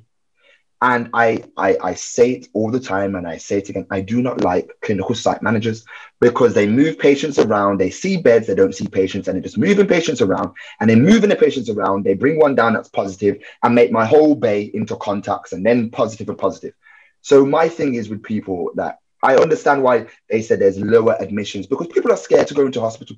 Because when you go into hospital, you move on to certain wards and you put on a cohort ward and everybody's swabbed initially and you don't know who you're next to, and that one next to you is positive. And then now you become a contact and then you become positive and then you die of corona. And so the point is well made, Dr. Mike, that even if you didn't initially have COVID, because of the whole COVID thing, you might end up get COVID. Dying. So this is why people are not going into hospital. It is real and it is affecting death rates, whichever way you look at it.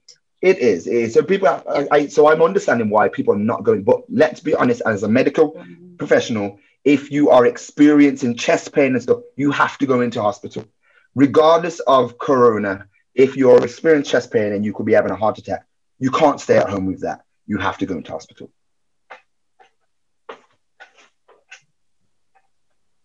Well, thank you both. Sister Sandra, somebody would like to know whether or not they are still in the will of God by taking the vaccine. So what I like to say about this, in Proverbs 3, verse 5 and 6, it says, trust in the Lord with all your heart and lean not onto your own understanding. In all thy ways acknowledge him, and he will direct our path. In Romans 8, it says we are predestinated, which means that God knew us even before we knew ourselves. And in Jeremiah 1, Jeremiah says that I was formed in my mother's womb. And before I was formed in my mother's womb, God knew him. Hosea 4, verse 6 tells us, my people perish because of lack of knowledge. So it is within God's will. It was in God's will that he breathed breath into Adam, and he made Eve so that Adam would not be on his own.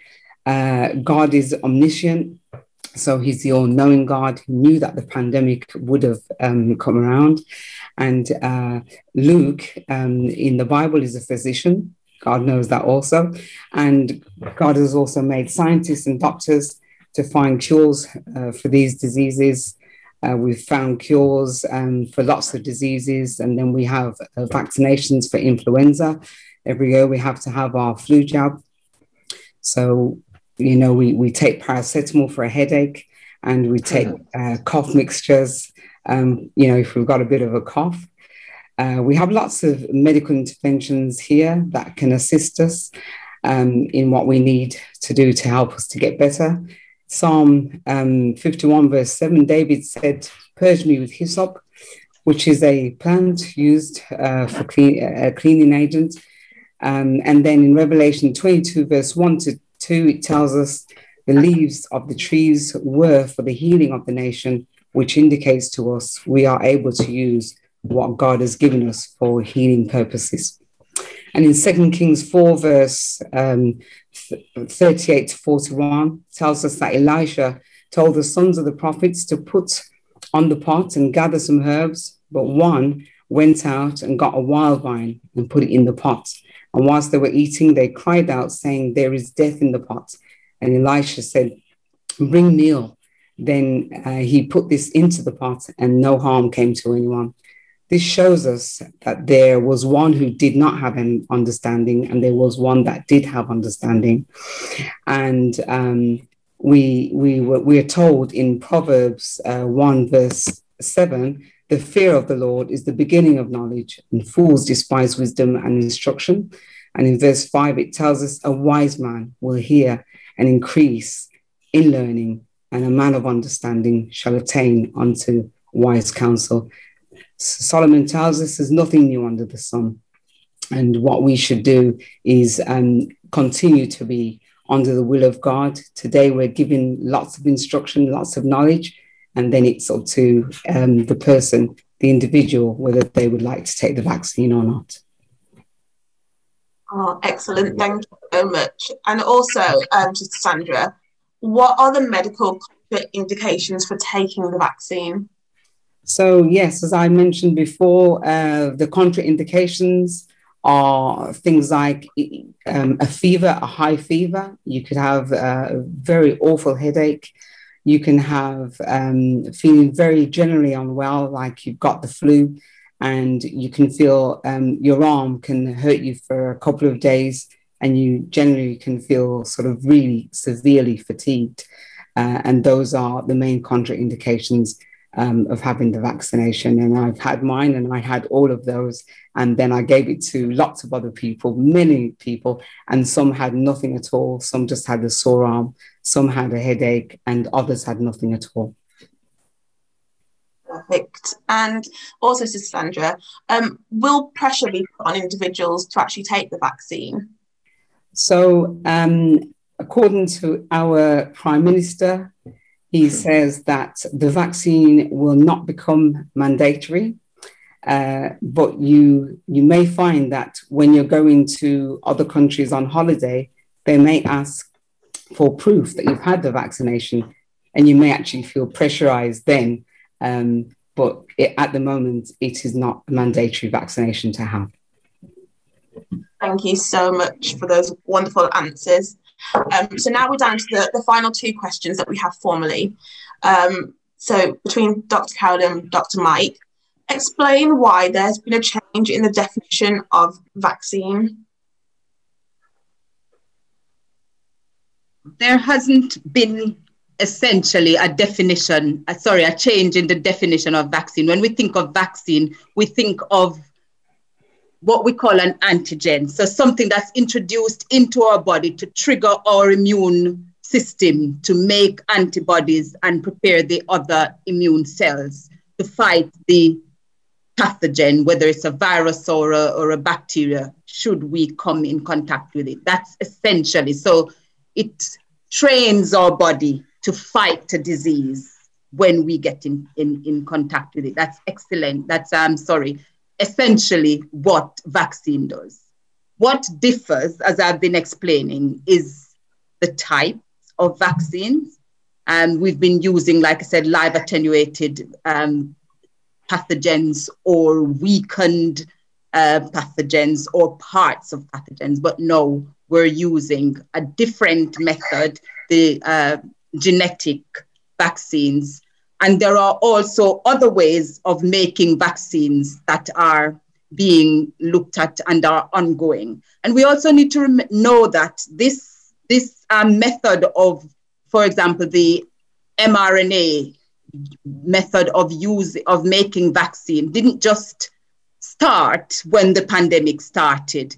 Before we had SARS-CoV-2, there was SARS-1, and that was in 2003, and then there was MERS. These are all type of coronaviruses, and that scientists started preparing for something like the pandemic that happened, because it was obvious from history and from how things were behaving, from how viruses were jumping from animals to human, for example. It was anticipated that this was happening. So in the background, lots of work was being done on developing these vaccines. And once it is developed and the technique has been, what's the word I'm looking for? Once the technique has been done and it gets the go ahead, it is a matter of what we call plug and play. So using it for something else and can use it again and again and again and again. And so I think that we're going to see this particular method being used for developing different vaccines, maybe even for things like cancer, like Dr. Mike was talking about, because this is a method that has been developed for many years. It's now proven that it has worked, and they will be plugging and playing it, using it in other instances. So it's not that vaccine has changed, it's the different methods. And I've only listed a few. There are lots of other methods being worked on to develop vaccines, not just for infectious diseases, but for things like dementia, Parkinson's disease, those sorts of things, cancers. Things are being developed through these new ways of making vaccines. And as Sister Sandra said, God has given man knowledge and has provided resources for us to use. And I think it's a good thing that we're using what God has given us. Thank you, Dr. Carol. A massive thank you to the panel for all the answers that we've received so far. They've been brilliant. We have the final question, Dr. Mike, and it's in two parts. So the first part is, what is the relationship between COVID-19 and 5G technology? And also, what is the involvement of Bill and Melinda Gates in the COVID-19 vaccine? Okay, well, Bill and Melinda, I'm not really into the politics. Don't have time to watch politicians and whatever. But anyway, so for 5G and coronavirus, let's just scrap that conspiracy right there. It's like when it initially came out, everybody was just looking for something to blame. And they wanted to blame. They've always used mobile phones as the problem for years. We heard about microwaves before, and that microwaves can cause this. Then we hear that phones can cause cancer. So now we've gone to 5G. Now 5G is the cause. Now let's put it into place. 5G is radio waves. Coronavirus is a virus that is transmitted is an airborne virus, so to speak, with droplets. 5G cannot transmit that way. Coronavirus is on surfaces and stuff. That is radio waves. Two different things, totally two different things. So that conspiracy, we might as well just put it in the bin right now. There is no correlation. Studies have been done. There's a study been done in Nigeria where they tried to look into it as well. And so there's no actual correlation between the radio waves of 5G and the biological aspect of coronavirus. Two different things. So let's remember coronavirus is a respiratory disease. 5G has nothing to do with breathing. Let's put it down into that light and just keep it simple. There is no correlation there. And I think majority of people have actually dropped that conspiracy as time has gone by.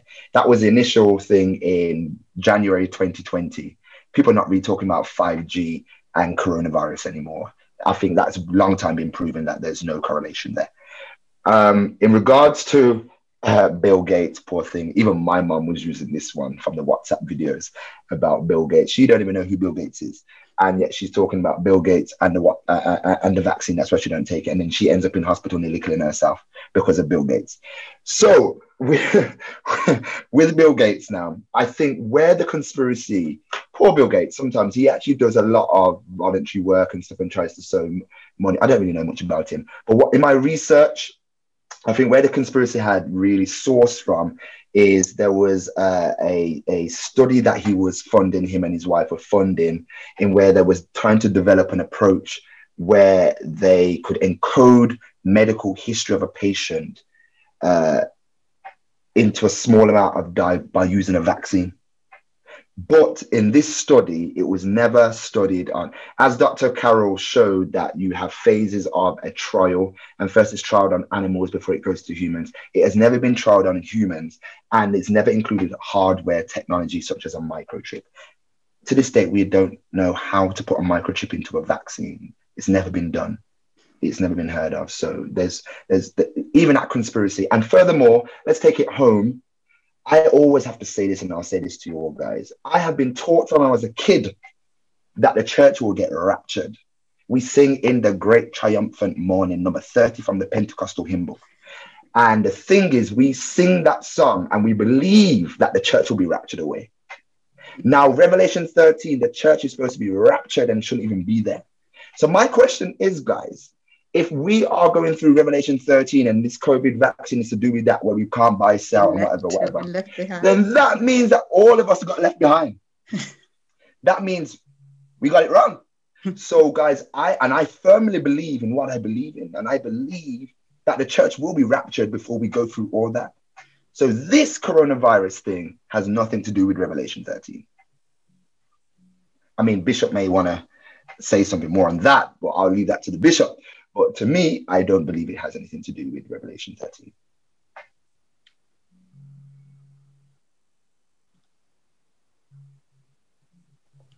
Brilliant. Thank you, Dr. Mike. And once again, thank you to the panel for the wonderful answers that we had throughout.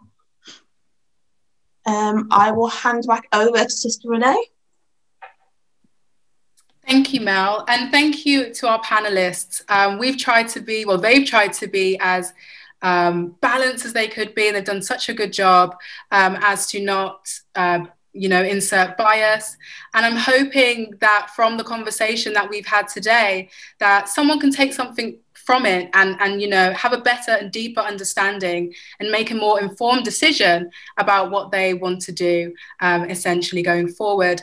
We do have a few questions, some really interesting questions in the chat box. So I'm going to ask Overseer Landell, he's on the line, if we have time for one or two.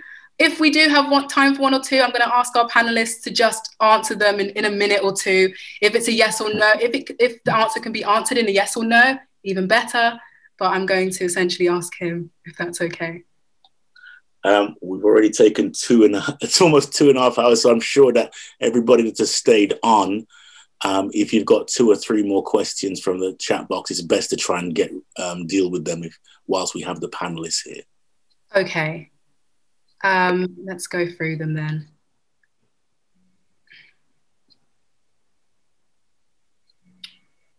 Okay, so Sister Vanessa has asked, which is a very important question, have there been many teenage deaths from COVID? She says the kids go back to school and this is a concern. Does the death rate reflect this, as the youth are considered as the most common transmitters? Have there been many teenage deaths from COVID? And does the death rate reflect this? Thank you. I haven't seen one teenager die as the cause of COVID. However, I've had a 39-year-old die from her son, who was 10, gave her COVID. So children are carriers, and I guess children can deal with COVID better being younger. They can deal with it, so they probably have milder symptoms or maybe asymptomatic, but it doesn't stop them from carrying it and passing it on. So they do pass it on. Okay, thank you. Officially, it's the older people who die mostly, who are most at risk, not the younger. So officially, there have not been many deaths, children and stroke teenagers death.